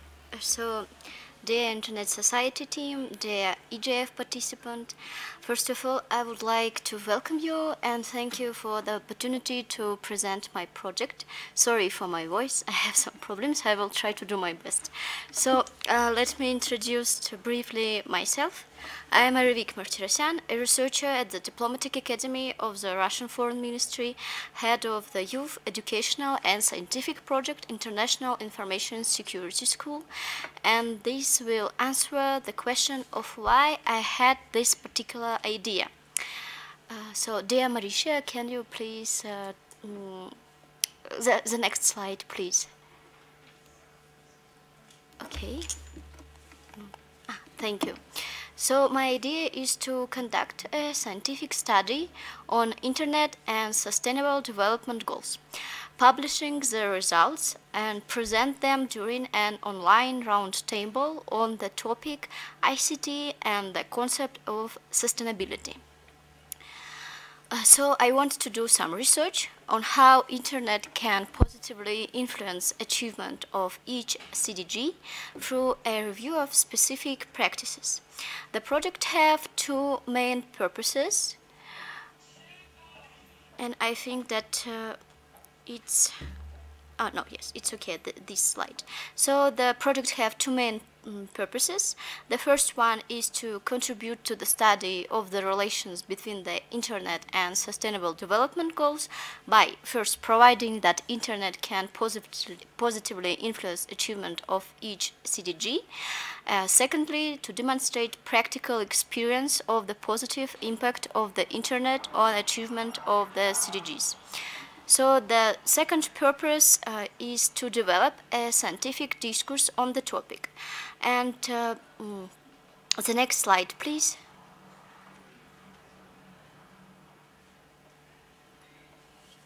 Okay, speaking about the objectives, they are the next. Explore the interaction between the Internet and CDGs, find patterns of the influence of the Internet on the achievement of the CDGs, identify the positive impact of the Internet on the achievement of CDGs, conduct an analysis of significant initiatives in this area, and to put forward general recommendation based on this research. So what I want to see as outputs in the framework of the purpose number 1, I would like to explore how the Internet can positively impact the achievement of each sustainable development goals, and I also see an opportunity to achieve the following results on the second purpose: to draw attention to the topic, to stimulate discussion during the online roundtable on the topic ICT and concept of sustainability, to make a publication of an online collection of roundtable speeches or main points of discussion, and finally expand the research base and scientific discourse. So that's briefly the presentation of my project, and I would like to end with the words of gratitude and assure that as IGF ambassador and the project manager of the Sustainable Development Solution Network Youth Russia, I believe in the slogan to create a sustainable world for future generation, and I would like to contribute to the achievement of sustainable development goals through science. So thank you very much for attention, and I'm open for your questions. Very well said. Thank you, Arevik, for a fantastic presentation. Without further ado, are there any comments? Are there any feedback points on site? Over to you, Mr. Mark. Thank you, Marisha, and thank you very much, Arevik. That's yet another highly relevant piece of work, research work. As the time ticks away now on the 2030 agenda, and it's so relevant, of course, to the Global Digital Compact objectives as well. So, any points, questions, feedback from people in the room? I'm looking around the room to people like Tracy. Highly relevant for you, I would have thought. Any comment? No? No, I don't see anybody raising their hand at the moment, Mauricia. So back to you. online reactions. Thank you so much. Hopefully, there will be some sparks of ideas as the session continues on. I do have a few congratulatory sentiments coming through on my comment section. And one of your fellow ambassadors, Shivam, also said a comment. Let me just go down. Let me see. It's actually Jim. He says, congratulations for your presentation. What are your expectations at the end of this project? And how do you plan to use the results? So thank you very much for the question. So as I mentioned, I think that it will be a great opportunity to involve the young generation to do some research on the issue of sustainable development and internet, and as a result we can publish an online collection of scientific articles on the issue and then present them during the round table that can be international, of course, and in a hybrid format. And so by this we can develop scientific discourse on the issue and to draw attention to it. I think something like this. Thank you very much.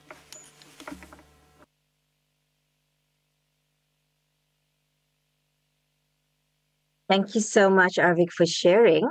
And I hope that answered your question, Jim. Mr. Fred Azore, please feel free. The floor is yours.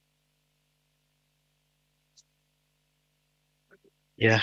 Hi, everyone. Good morning, good afternoon, good evening, wherever you are. So I just want to add up something little to what has been said, because I think this is very good, an initiative. And the fact that the clock is ticking and the world is struggling as to how to be able to achieve the sustainable development goals. And now all of us are aware that the internet has actually become very essential and cannot be taken out of the equations. And so as we are looking at sustainable development goals, I think as you are looking at this from a research point of view, you would also be looking at people who actually implement these kind of sustainable development goals in terms of their education, in terms of poverty reduction, through other like implementation options that they do, so that you are able to like blend the internet aspect of it to this these initiatives that those organizations are already involved in. So your research would be able to impact society very well. If not, I'm afraid this might turn into a white paper, which is very good though, but in terms of implementation, if you do not get stakeholders or organizations to partner to work together with, it might become very difficult for you to achieve it in real life. And so I would be very excited to see that this initiative actually comes to life, not just in paper, because in paper, we actually hide a lot of knowledge, but people don't see them because people don't look at them to read. Thank you. Thank you very much for your comment.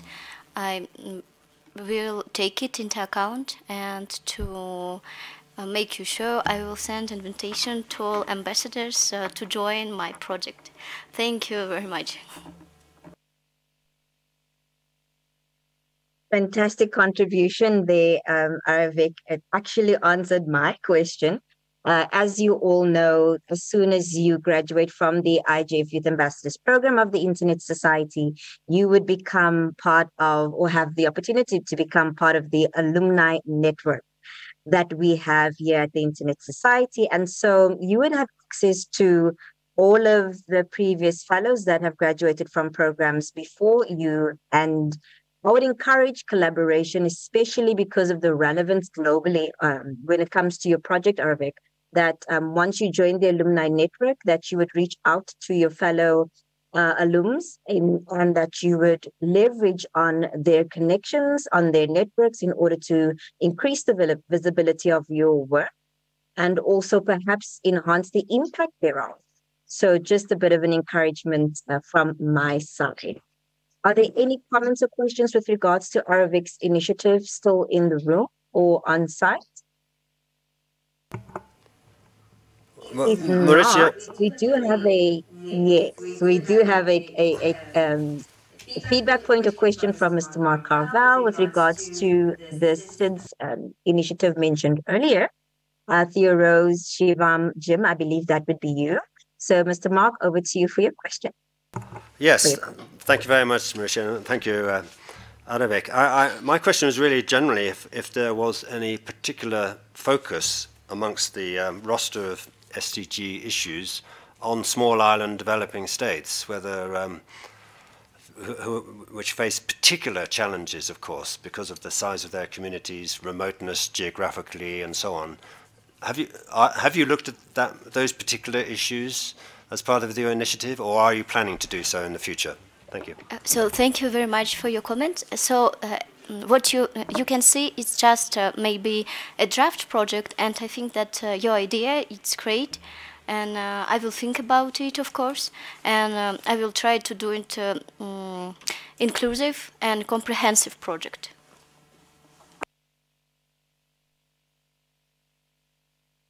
Perfectly said. Thank you so much, Aravic.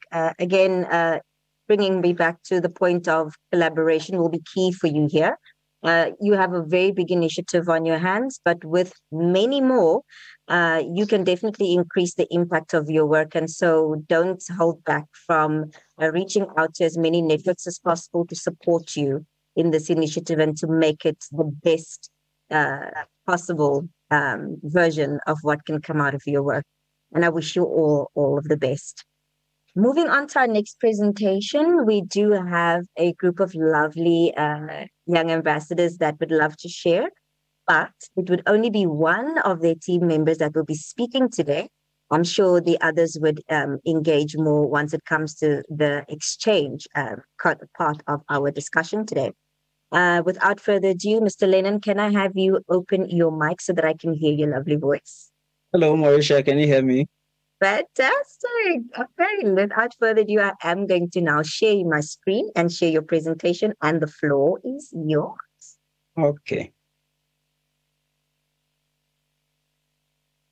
Greetings, everybody. My name is Lennon, and I'm in the group with Madi, Omar, Paul, and Selby. Our group is represented from Ghana, Gambia, Kenya, and Rwanda. And our project has the tagline, the Next Gen Project, which means the Next Generation Project. But the formal title of our project is Education of Secondary and Tertiary Students on Internet Governance and Related Concepts, an intra-African collaboration. So in this presentation, I'll be taking you through why there's need for our project, what our objectives are in pursuing this project, and how we intend to execute the project. And so on why there's need for our project. Mauricia, can you move to the next slide? Thank you. So on why there's need for our project, we have two principal reasons. Our first reason is that our group observed as young Africans that the youth in our countries are getting exposed to internet governance way later than their contemporaries in other countries. And to practically demonstrate this, out of the 5 of us, 4 of us heard of internet governance and what it is for the first time after our tertiary education. In the course of being part of the Internet Society's Youth Ambassador Fellowship, we have met mentors from other countries that are currently in tertiary, but have been in the ecosystem for about 3 to 4 years, which means that they've had the opportunity to build their capacity in the internet governance space way much more longer, even though they are relatively younger. And so we decided that to bridge this gap, there was need to focus and target senior high school and tertiary students with internet governance education in order to get them and introduce them into the ecosystem. Our second reason for pursuing this project is that the internet has become ubiquitous among the younger generation. Many people use it, and yet there's a conspicuous absence of internet education or digital education from our academic curricula. And it was interesting to find out at the Youth Summit this morning that it was not just within our African countries that this problem persists, because the representative from the Asia Pacific region was actually advocating for digital literacy to be included as early as primary school, because people get to know about digital literacy way too late. And so for these two reasons, we decided that our project is going to target senior high school and tertiary students to introduce them to internet governance and also educate them on digital rights related to the use of the internet and the risk that are associated and how to safely use the internet. Mauricia, the next slide, please. So then, what are our objectives in pursuing this project? Our first objective is to introduce tertiary and secondary students to internet governance and concepts such as multi-stakeholderism, to encourage, first of all, their early involvement in youth clubs and also educate them on the opportunities available for them to grow within the ecosystem so that they can build their capacity for a longer term and contribute more to the space, as opposed to now where they come in later and soon they have to transition into the adult realm. Our second objective is also to create awareness over the risk associated with internet use, particularly relating to privacy implications, and also help our younger siblings in tertiary and secondary schools to practice safe use of the internet and also know their rights associated with the use of these internet platforms. But more importantly and significantly, and in consistency with the Internet Society's mission, we hope to also raise advocates among these young persons in secondary and tertiary institutions. Just as we got to know about internet governance and the ecosystem through friends who are already in the system, we believe that if we introduce these secondary and tertiary students to these concepts early enough, they can also within their circles educate and advocate and spread the knowledge that they have gained to their friends. Then together we can raise a generation that is more conscious and aware of internet governance and safe use. That brings me to my final point of how are we going to execute this project? For purposes of execution, we are doing two things. First of all, one is going to be online and the second is going to be offline. Our online seeks to host a webinar in partnership with known internet governance entities, particularly ISOC, ICANN, Access Now, RiseCon, and then the youth governance, so that these entities can educate and introduce their work to the secondary and tertiary students who will be participating from across these 4 countries. Now we are partnering with these entities so that they can also introduce them to the volunteering opportunities available for them to participate and grow under the various organizations within the internet governance ecosystem. Partnership with these entities is also to leverage the reach that these entities currently have in engaging younger people within the ecosystem, so that it is not just young students from these 4 African countries participating on the online webinar, but also it would be open to the public so that already users of these platforms who already know the organizations for the work that they do can also have the benefit of what we will be putting up there. But our offline project is intended to be carried out in the respective countries of the 4 jurisdictions involved, that is Ghana, Rwanda, Gambia, and Kenya. We hope in terms of the physical and the offline project to make it an ISOC-driven project. So we intend to partner with the Internet Society local chapters, and also importantly, the School of Governance, Internet Governance in our various jurisdictions. It is our belief that if we are able to execute the physical project in partnership with ISOC, it protects the longevity of the project because it can become an annual project driven by the local Internet Society chapter, since every year we have new students come into our various institutions. And so every year we would have new set of young people to educate and introduce to our internet governance. But what is also good is that each of us within the group have experience with youth groups in our various countries. And so we intend to leverage on that experience and the youth organizations that we've already worked with in our countries to make this dream a reality. Ultimately, we believe that since the young people, particularly secondary and tertiary students, are recognized as the next internet experts and leaders, picking their interest early would make it good for them to participate in governance. But even if they don't participate in the formal internet governance space, if we get them the knowledge that they need, they can, even as users, still make choices that would contribute to an ethical and resilient and safe internet. We hope that maybe next year at the IGF, we will see some of our participants from these workshops participate in the IGF as testimony of the growth that taking education to young persons can do in terms of bringing them into the ecosystem. We are glad to seek any support, partnerships, directions, and contributions, and are open for further engagement to make this project a reality. Thank you very much. And thank you for a fantastic presentation. Well done. Are there any comments on site? Any questions on site, Mr. Mark? Thank you, Mauricia, and thank you, Lennon, for a very clear set of objectives and deliverables, of getting the next generation of people into the world of internet governance and understanding some of the key issues, and then, as you say, becoming part of those debates at future IGF events and elsewhere. I see, yes, a hand raised on the left. First of all, Tracy Hackshaw, if you'd like to go ahead, just quickly remind us of your credentials, and then let's hear your question. Thank you. Hi, I'm Tracy Hackshaw. I actually was responsible for some of this cohort's preparation for this IGF, so I think I'll stop there. Yes, it's a very good presentation. Thank you. I just want to suggest a couple potential partners.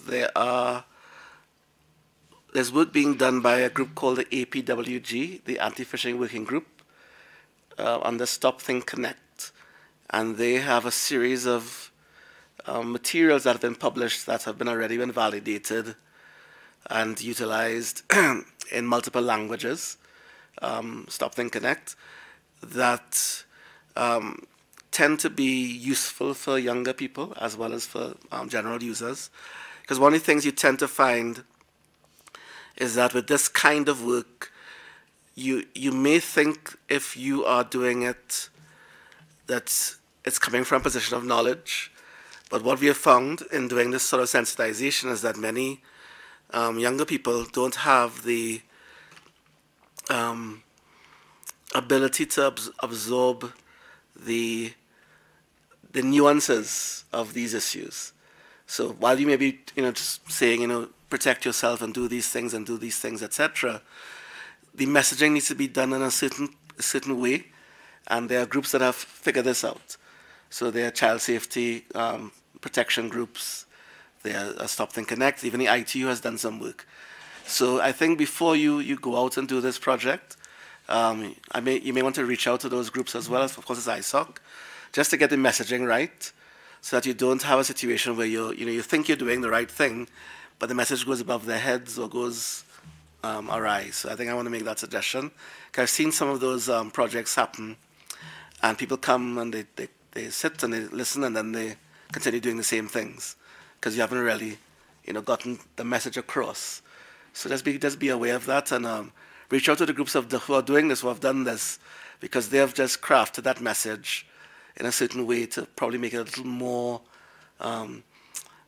able to be absorbed by younger people. Thanks. Lenin, did you want to react to those suggestions? I just wanted to thank Tracy for those suggestions. We've noted the groups he mentioned, so we would reach out to them and get it right. Thank you.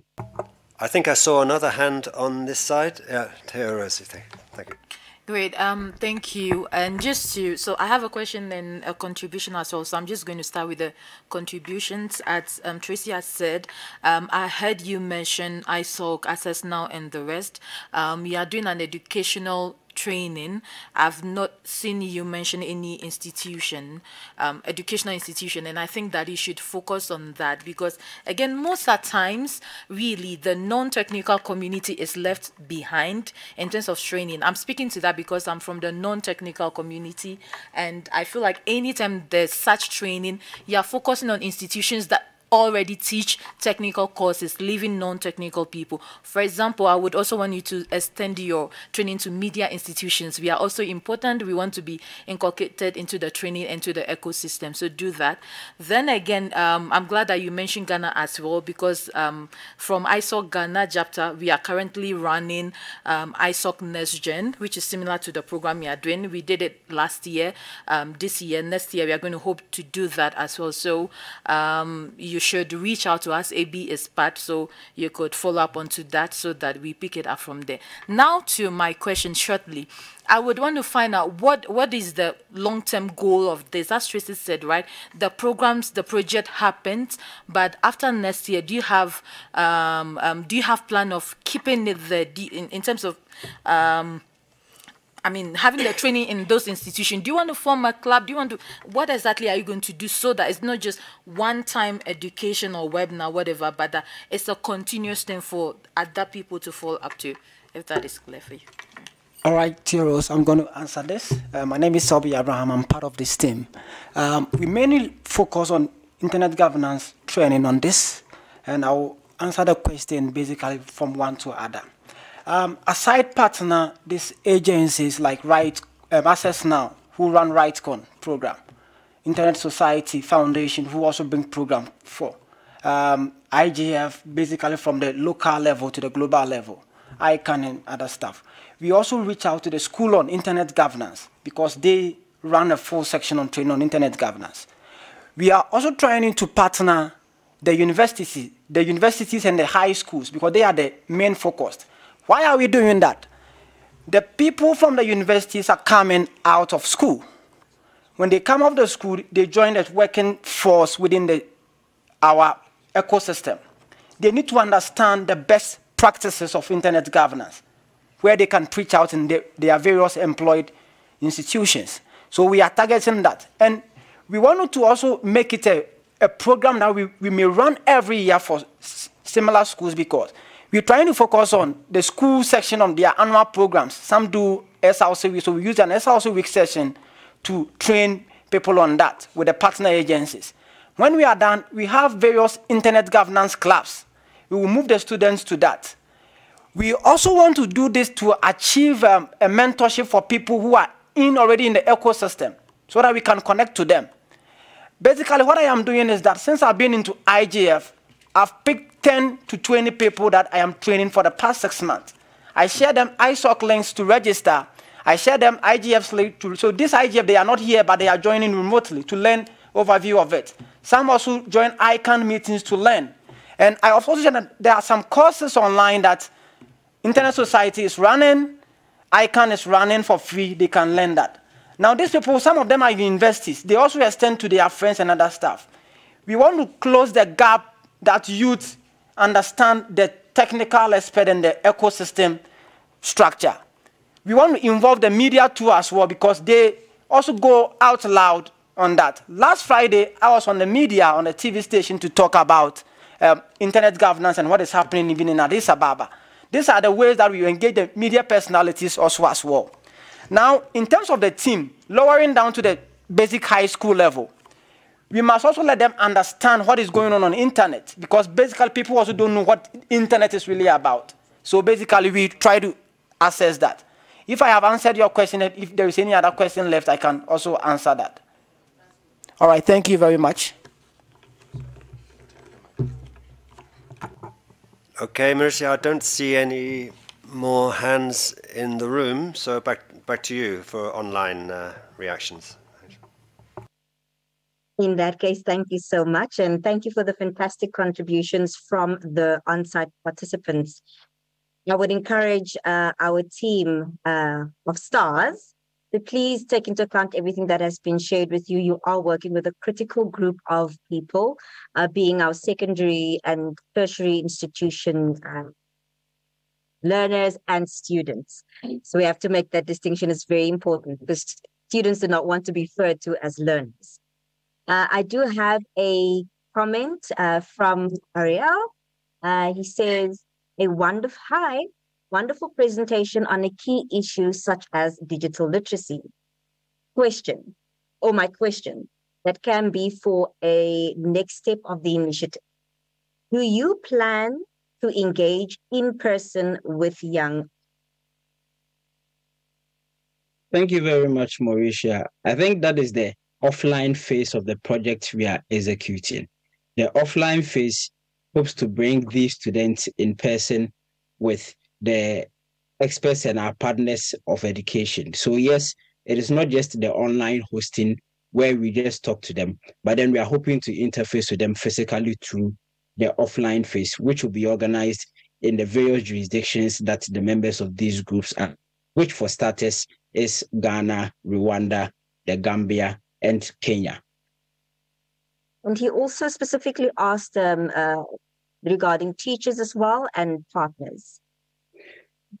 So what happens when it comes to the engagements is that even though the target are the students, mostly to be able to get access to the students, most of the educational institutions would have to go through the teachers or the institutions. So the teachers' presence there perhaps may be a learning for their own benefit, but they would be the shepherds of the students. But ultimately, it is the students themselves who are focused at reaching out to them. I hope that answers your question, Ariel, because he was really wanting to kind of drive in also that the teachers and the schools would be fantastic partners for you in your initiative. So definitely be aware of that. I had some questions as well, but for the sake of time, we will move on to the next presentation. And should time allow us at the end, we would then be able to share those. But I did share a link as well to our Google document in the chat, and I will reshare it again for anyone who you get an idea spark or you want to ask any of our ambassadors a question. You would then be able to click on the link for the Google document and post your question or comment so that we can also make sure that that gets through to our ambassadors. Without further ado, we have, Ariel is not presenting today. He did last time. So his counterpart, Mr. Jesse, will be the one speaking on behalf of his team. I just want to make sure because Jesse should be on site in the room. Can you please speak on your microphone? Let's hear if you are audible. Yes, I can hear you, Mauricia. I don't know if you can hear me. I can hear you perfectly. Okay, this is fantastic. This is fantastic. Okay, I'm going to go to your presentation now and then make your slides available to the audience as well.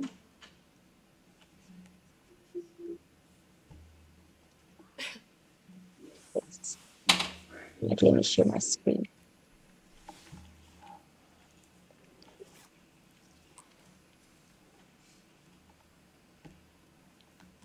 Right, over to you. All right. Good evening, good morning, good afternoon from wherever you are. My name is Jesse Nathan Kalange, and I'm an IGF Youth Ambassador 2022. And together, I have a collaboration initiative with my colleague Ariel. And our initiative focuses on building end users' capacity and awareness on encryption. And it's based on research and public campaigns in Africa and Latin America. Next slides, please. Yes, so we focus on the use of technology of a particular significance, which is mainly cryptography in the field of ICT. And we also realize that encryption supports more of free expression anonymity, access to information, and private communication, as well as privacy. So in this context, we take a scenario from the growing concerns about mass surveillance online, and we look at end-to-end encryption as one of the key steps for protection. As we realize, many organizations and companies have teamed up to promote encryption, and we have this evidenced from the Global Encryption Coalition and ISOC's encryption team, among others. So still, in the line of encryption, we do realize that end users do not necessarily know much and understand what end-to-end encryption implies for them, and even the applications and different tools they can use to apply this.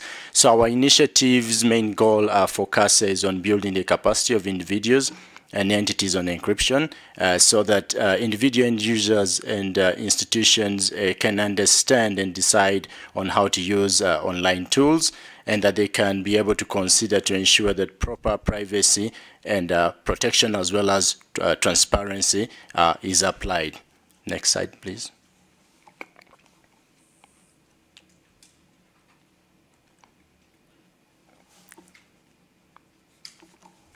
Yes, so our initiative objectives and deliverables are based on creating public awareness that will encourage institutions to implement a culture of encrypting data in communication.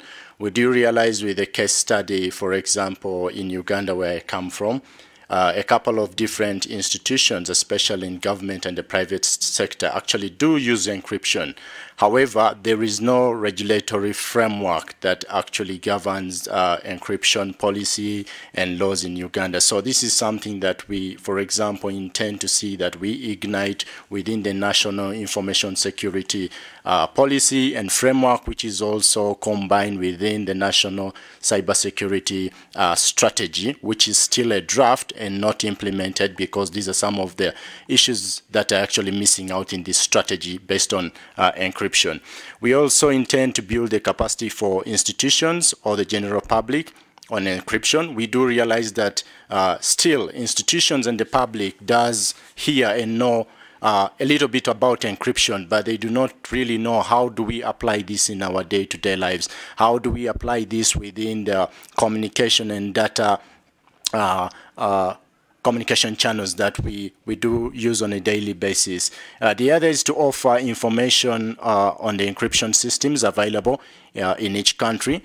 We do realize that in Africa, for example, I think it's about less than 15 countries in Africa that actually do have encryption policies. And if we cite out, for example, Tanzania, Senegal, Tunisia, just a couple of the few countries we can cite out. So a couple of different countries in Africa do realize that we do not have information when it comes to this particular area. We only have a wide coverage on different policies that only address a wider scope on cybersecurity. So we also intend to create a database on available encrypted tools in different countries to be displayed as a map. My colleague Ariel will actually give more highlights on this particular objective. Then we also intend to develop guidelines for end users and institutions on how to implement encryption. A couple of different institutions, for example, in government and the private sector, do have policies within the organizations. However, most of these guidelines are never implemented, or they do not have better frameworks of how to implement them within their respective institutions. We also intend to organize a public sensitization campaign on encryption through social media campaigns and traditional media, and this is focusing mainly on digital security and cyber rights specifically. Next slide, please.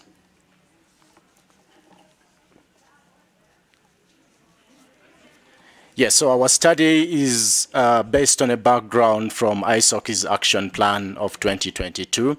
And then we also look at different stakeholders like the Global Encryption Coalition, also global events handled by the Global Encryption Coalition, which is the Global Encryption Day.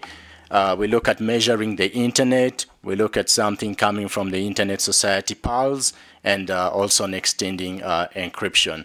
There are a couple of different resources that are definitely available for reference on this particular subject that we're talking about, and we will be very grateful to have inputs from you, questions, and any kind of collaborative interest that you might want to share with us. Thank you so much, and my colleague Ariel will be able to respond to a few questions, and I'll chip in as well. Thank you.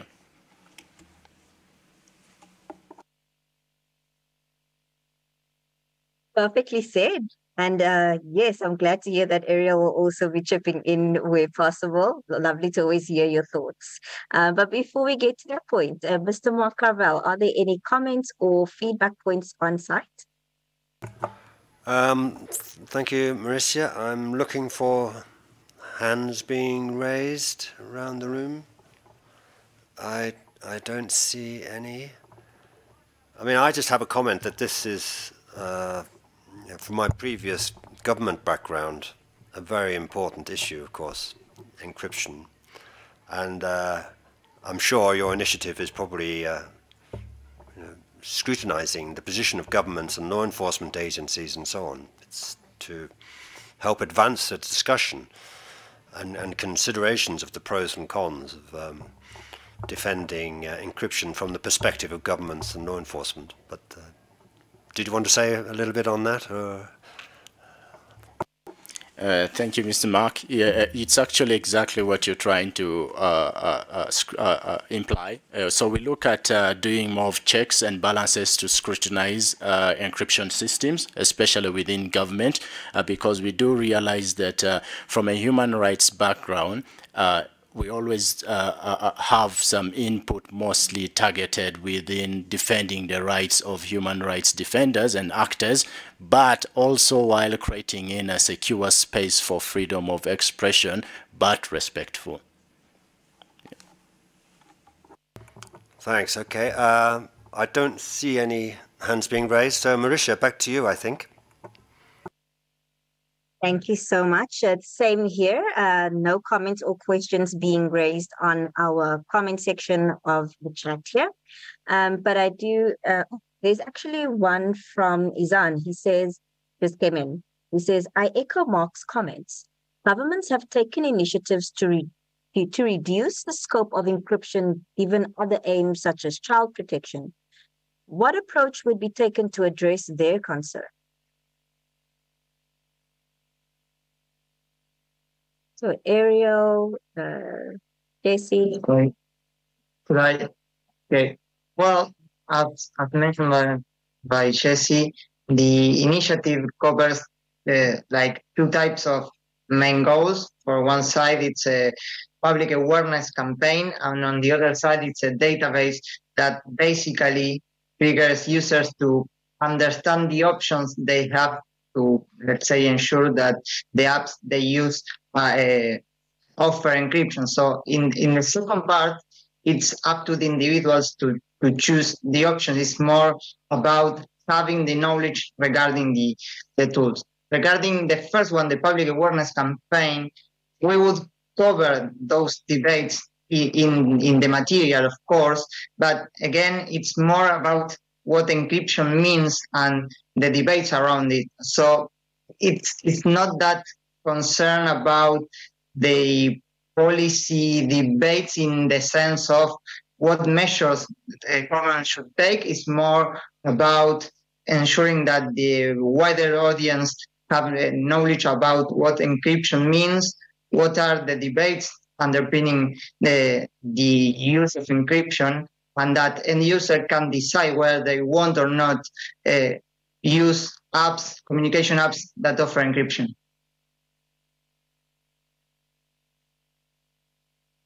He says it addresses his concern. Thank you so very much for that. Mauricia, other questions? Yes. May I, following Alejandra's first comment, we would like to start the conversation with all the attendants. And for instance, as mentioned, we would like to create a database to be mapped so end user can understand the options of encryption in their own countries. The idea is that an end user enter the website and understand in his or her country what are the options and the features of all the communication tools available there. So some of the variables we consider are the country of origin of each communication tool, the type of tool, let's say messaging app, emailing, etc. If it presents regular transparency and impact reports, and if the company had any data leaks in the previous month. So can you think about other relevant variables you would love us to include in such a database? Fantastic question posed there to our on-site and our online participants. I will give our on-site participants the opportunity to answer our team first. Mr. Mark, are there anyone in the room ready to respond to Ariel's question on what they would like included in the database he has just explained? I'm looking around the room, Mauricia. Does anybody want to have a go at an initial comment about the database? No, nobody in the room, Mauricia. Duly noted. Possibly people still need an opportunity to soak it in and be able to see the possible database or what you have already created in terms of categories, so that they would then be able to contribute more comprehensively on what can be added. We will make all the presentations available. I will just find out from the IGF Secretariat which platform we need to share that on. Mr. Izan, you have a contribution to make. Sure. I just wanted to speak on, Ariel's comment. I think one of the things that definitely needs to be included is the usability of these tools as well. Because quite a lot of times when you're making use of tools that leverage encryption or privacy standards, they involve more than the usual amount of technical capability in order to actually fully make use of them. So you want to think of tools that outside the box are already privacy protecting and make use of encryption, versus those tools that require a bit more working on your end to try to make them effective, I guess. So I think that's something that needs to be reflected on the database to see whether the usability and user friendliness of these tools is something that can also be accounted for, and other people's experiences of what the key points might be to take into account before you decide to use such a tool. I hope that makes sense. Yes, makes totally sense. Thanks, Aisan.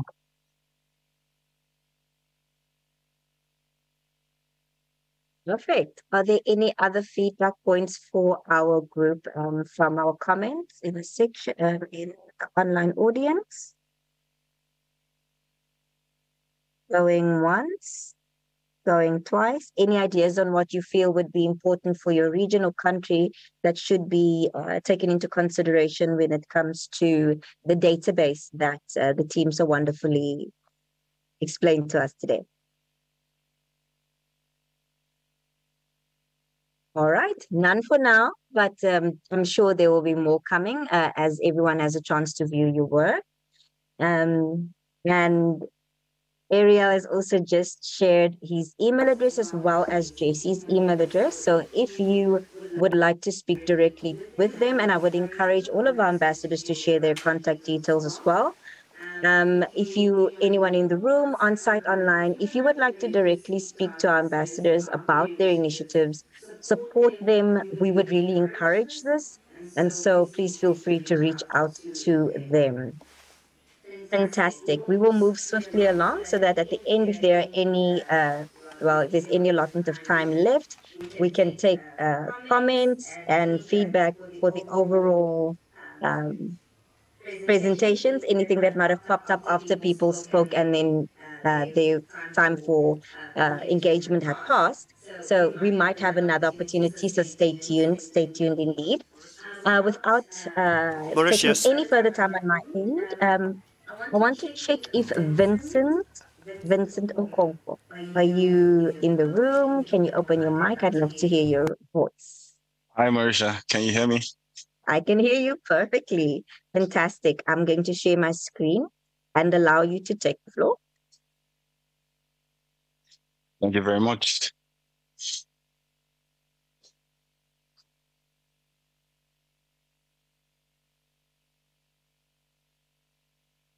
Hello, everyone.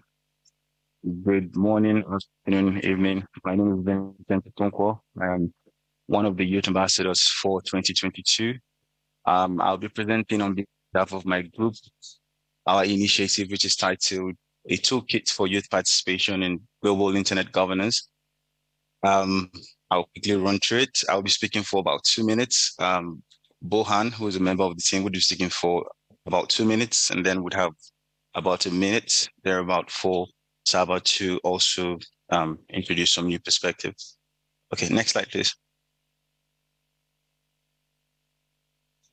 Okay, so in terms of what we're hoping to achieve with the initiative,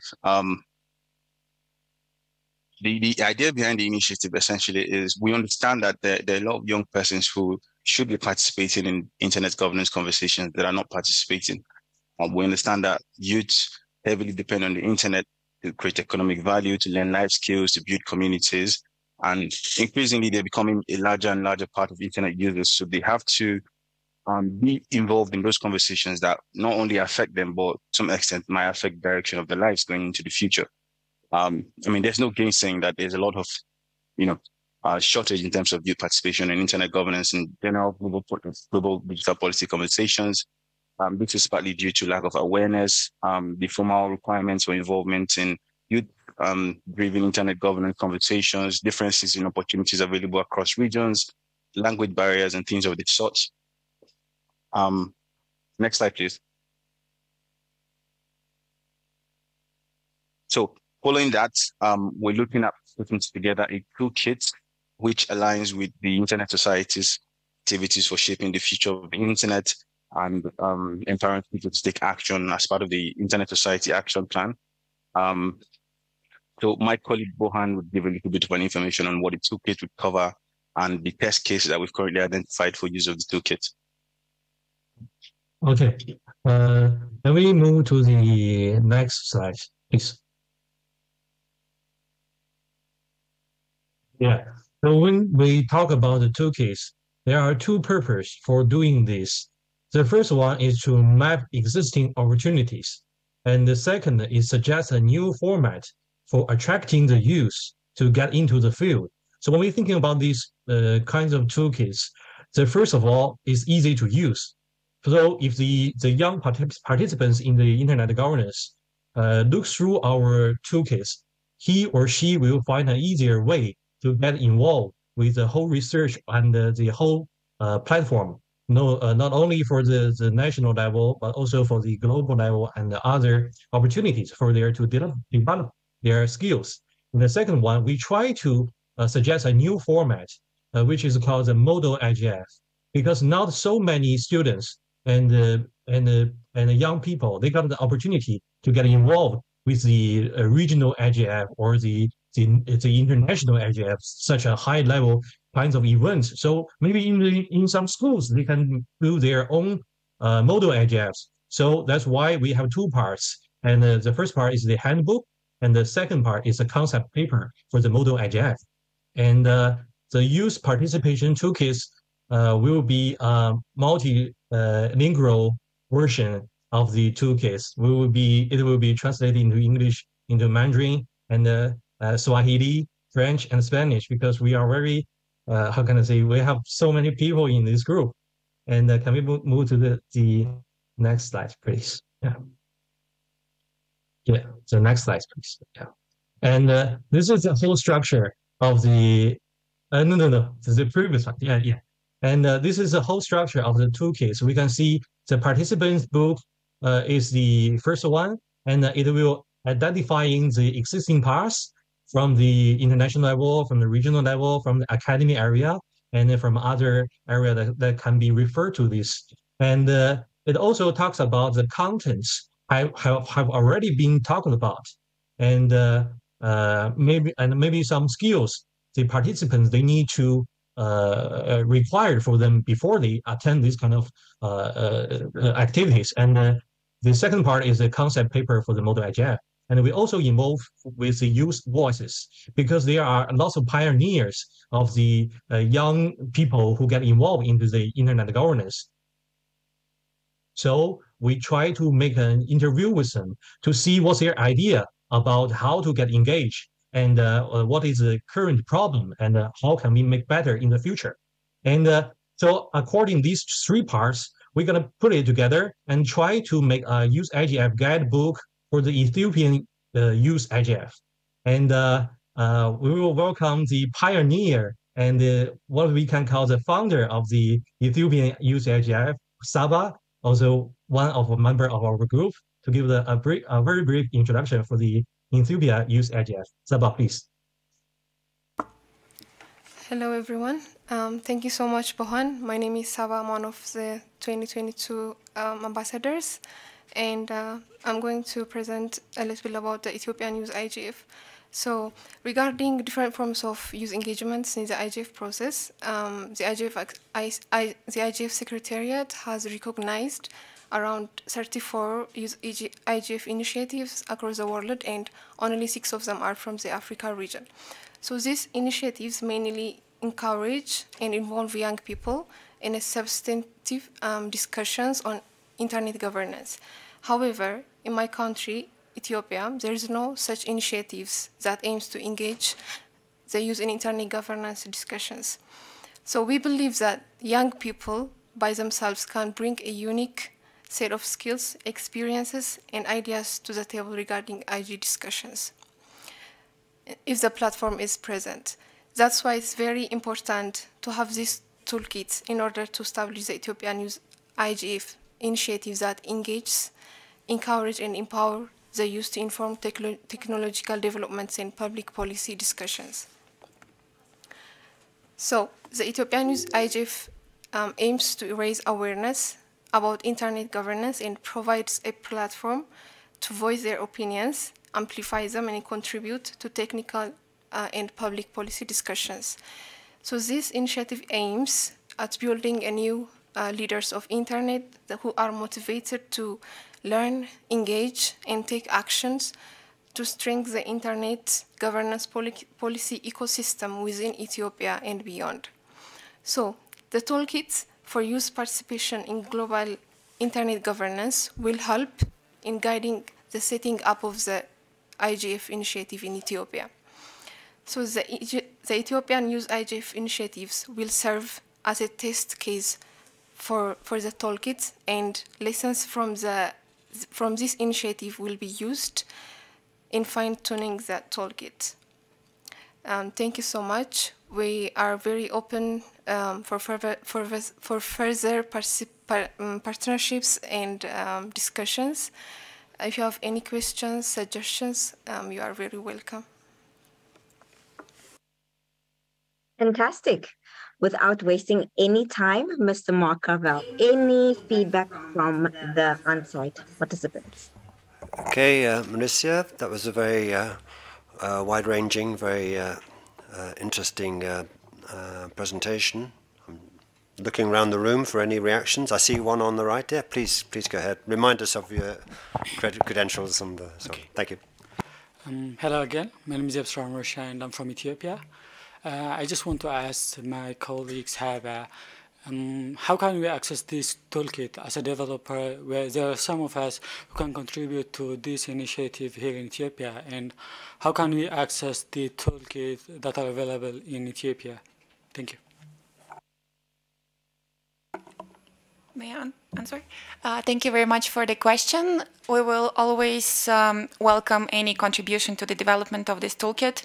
We will start preparing it first as a group within the Youth Ambassador program, and we'll further publish the first drafts for the consultations for additional contributions from the regions, from different countries, and we will make sure to communicate it as widely as possible. Thank you.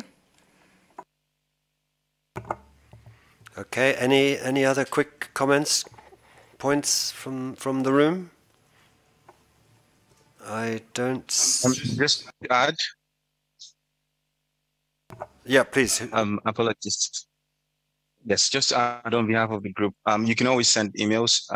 If you would like to get involved in the initial draft, you can send emails and we would respond to you. Our emails are on the presentation. Yep, of course, that applies also to all the presentations. I'm sure a lot of people will be taking away a lot of very useful information and will be thinking of points to raise subsequently.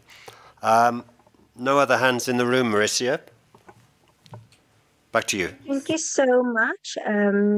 Thank you so much, Ms. Mark. I'll grab that mic and quickly mention, because I know that we must be aware of time, and we just have one more presentation to go to the end of, to conclude actually this wonderful engagement we've had today. But just to pay attention to the comments that has been shared for the team. One of your fellow ambassadors, Mr. Paul Levy, says, the idea of a model IGF in schools is really thoughtful, Bo and team. So very thoughtful initiative, and he acknowledges that. Fantastic contribution, Paul. And I believe there was one additional comment. Let me just double check. Yeah, from Izan. He says, I agree as well. With Paul, I believe. So he said, +1 to model IGF. It is a great way to introduce the concept. So everyone is behind you and supporting you in your initiative, Bo and team. We also look forward to seeing what will come next year when the launch of the Ethiopia IGF, Youth IGF takes place, and also when the toolkit becomes available to the public. So many hands are ready to grab it. So we wish you just all the best in your developmental process and in your working process going forward, and trust that there's a very high interest in the work that you are doing. So please remain committed, stay steadfast, and see it all the way through. You were opening your microphone, Bo. I just wanted to give you a quick second to say something if you wanted to. Sure. Yeah, and thanks, Winston, for the presentation. He made the presentation, and the model IGF idea comes from Katerina.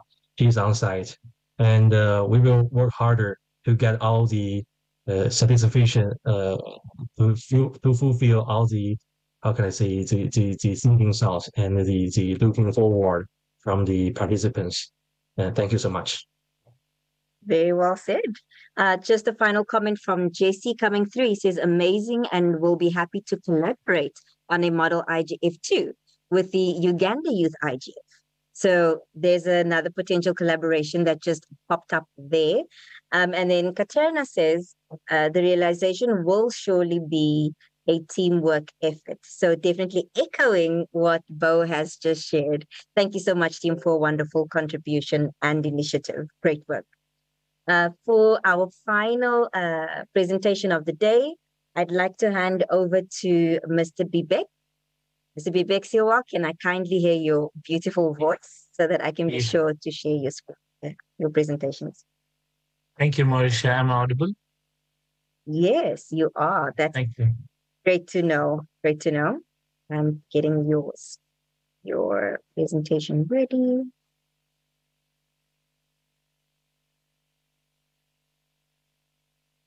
Now let's share my screen shortly.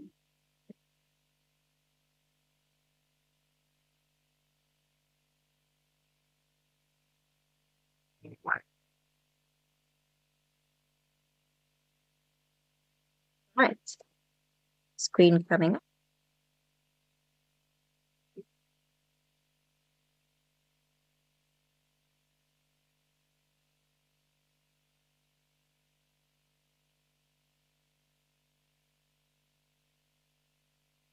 With you, Bibek.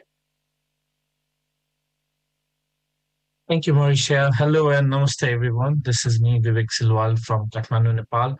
And together with my fellow IGF Youth Ambassador Osno, we have planned this initiative about incentivizing the digital citizenship, which is a proactive approach for creating a comprehensive platform to make internet a safer space. Next slide, please.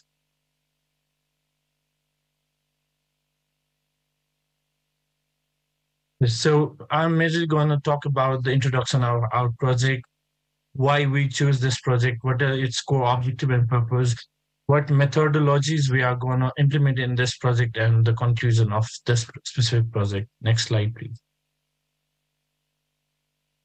Thank you. So we actually going to name this project as Internet Gyan. Gyan means a Sanskrit word for knowledge, and it's relevant for 5 or 6 languages. So what is Internet Gyan? It's a data-driven platform to raise awareness about the internet safety and meaningful use of internet governance, and developing of ownership of digital citizenship among the next generation youth by incentivizing or rewarding the learning process. Next slide, please. So how do we incentivize the learning process?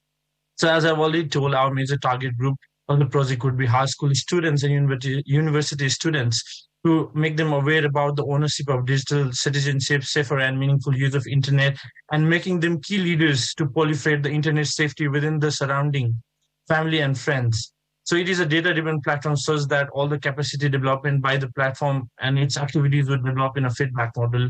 So it would create a mobile application and website, and it would have interactive learning modules where the aim of the platform is to create a multitude learning interactive modules and various topics of internet infrastructure, safety, governance, and meaningful use of internet for youths.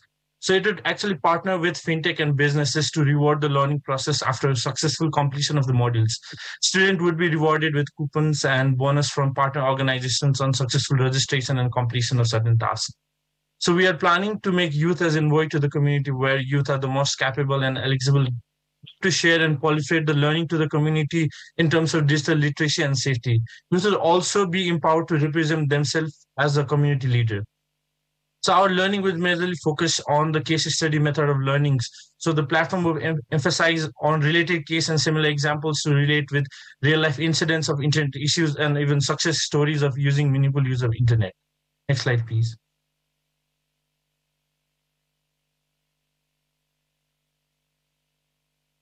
So why did we choose this particular initiatives? And we look at both the demographic of Nepal and Haiti, where about 1/4 of the total population is of age group 13 to 24, and about 50% of this population in both of the countries are internet user, and out of those 50%, maximum of the internet users are social media users. But that's not really the internet we want to promote in coming days. Using of internet in any community or any economy should help in socioeconomic development of the country. So we already have a lot of capacity development programs, internet awareness programs, but the effectiveness of them are rarely measured, and success of the programs are rarely even tabulated in any points. So any capacity development is for a specific purpose that increase complexity and challenges in proper implementations. One undeniable fact that awareness and capacity development is not enough and needs a more proactive approach to internet safety within the proliferation of internet. The ownership of digital citizenship should be also developed within the internet users, specifically youth. So while these plans and policies are being made for capacity development, it primarily lacks the target group and target areas for awareness and action areas, which can be reinforced by this data-driven capacity development program. With all these ever-evolving problems, it is a dire need to establish a platform to bridge this gap, bringing the youth as envoys. Next slide, please. So what is our core objective and purpose? So our core objective is creating this comprehensive learning platform that incentivizes the learning process, the feeling of ownership, digital citizenship, ownership of digital citizenship in next generation youth, promoting digital literacy and safer use of internet, promoting internet society's vision and action plan at grassroots level, empowering youth as stakeholders in internet governance, creating synergy between digital space promotion and learning internet safety, the data for good initiatives where we use the data from this platform in other capacity development program and vice versa. And it also targets for in-capacity development programs and awareness and promoting socioeconomic development by promoting fintechs and e-commerce. Next slide, please. So once again, our core objective is targeting the next generation leaders on basics of this pillars of development in internet safety, making internet more safer and resilient space by making them empowered in this community. Next slide, please.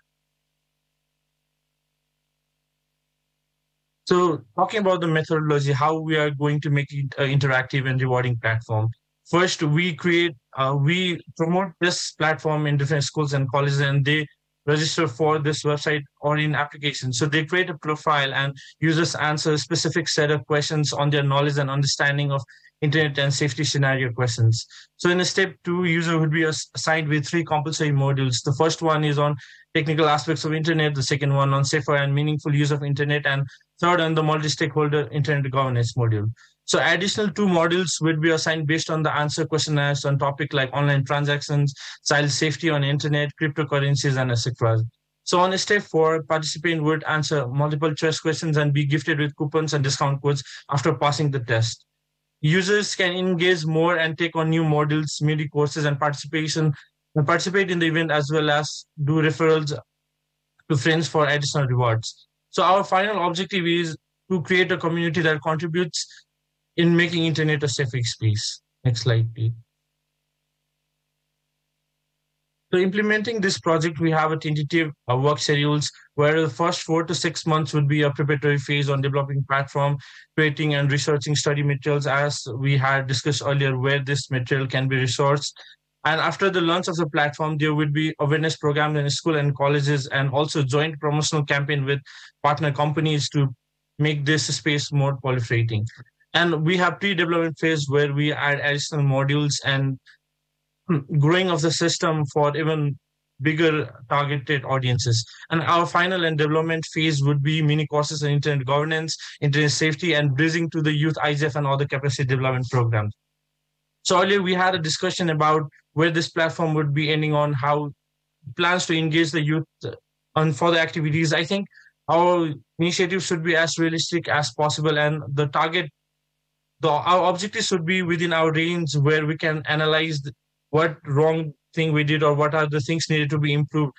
This part of this initiative is just a complement to the existing process, not any replacement to the process that are in this space right now. Next slide, please. So actually, this conclusion I have to draw from the audiences. I'm actually going to ask audience questions for the conclusions. Marisha, can you get to the next slide, please? Okay, so I'm going to ask audience these questions. What do you see in this image? Those in the online, they can write in the message, and those in the hall, please, can you tell what do you see in this image?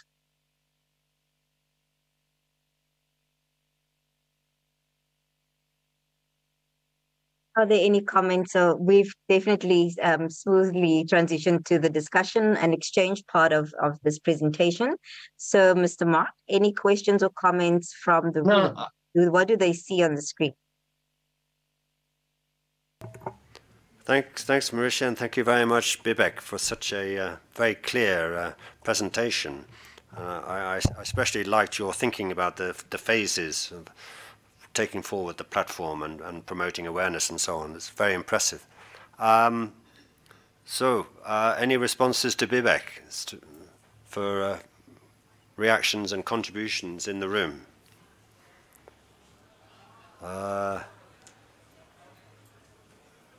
No immediate reactions. I'm sure, again, it's a case of people taking away what they've heard from you, Bibek, and thinking about it, and then perhaps getting in touch subsequently. So, Marisha, back to you. Maybe online, you want to pick up anything there? Thank you. Absolutely. We've got plenty, actually. Shivam says, your image looks like a Pokemon. Let me see if I can scroll down here nicely.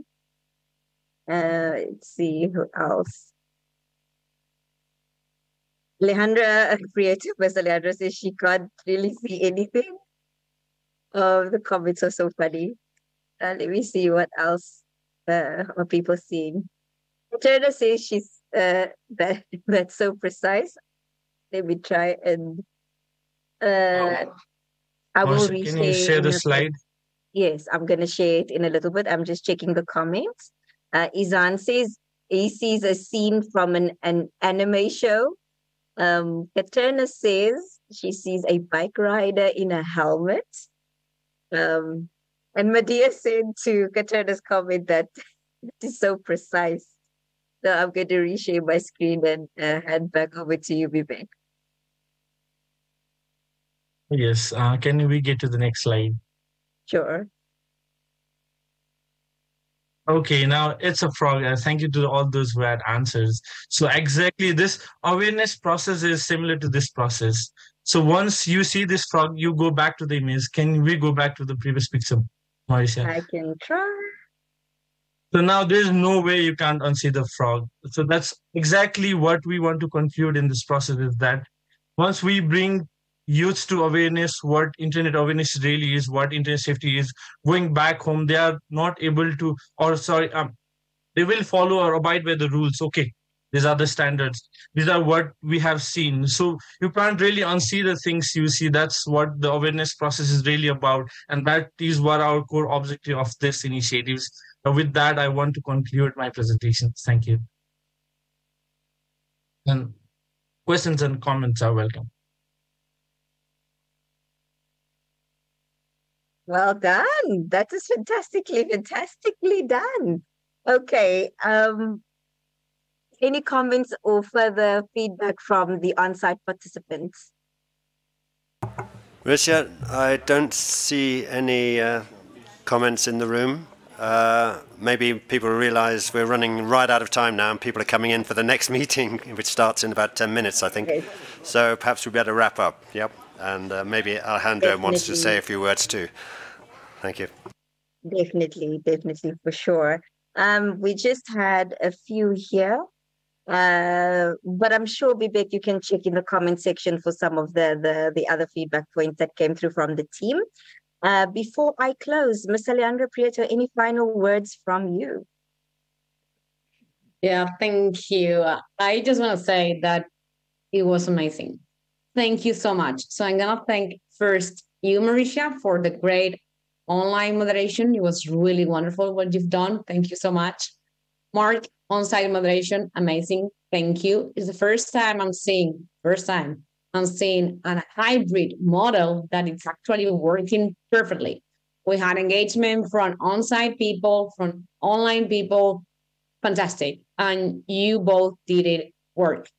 So actually what you've done is great. Thank you very much.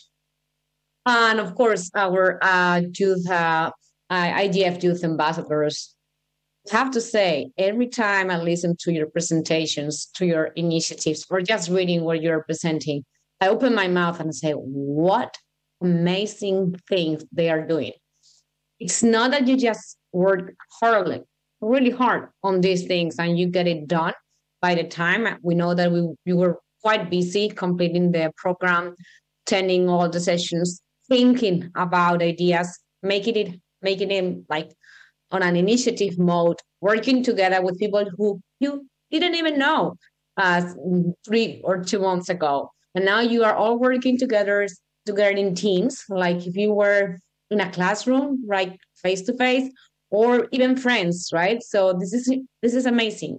And the content you put together deserves a round of applause. So I would like everyone to unmute and join me, clapping for this great job that you have done. All the ambassadors, thank you very much. And this is just the beginning.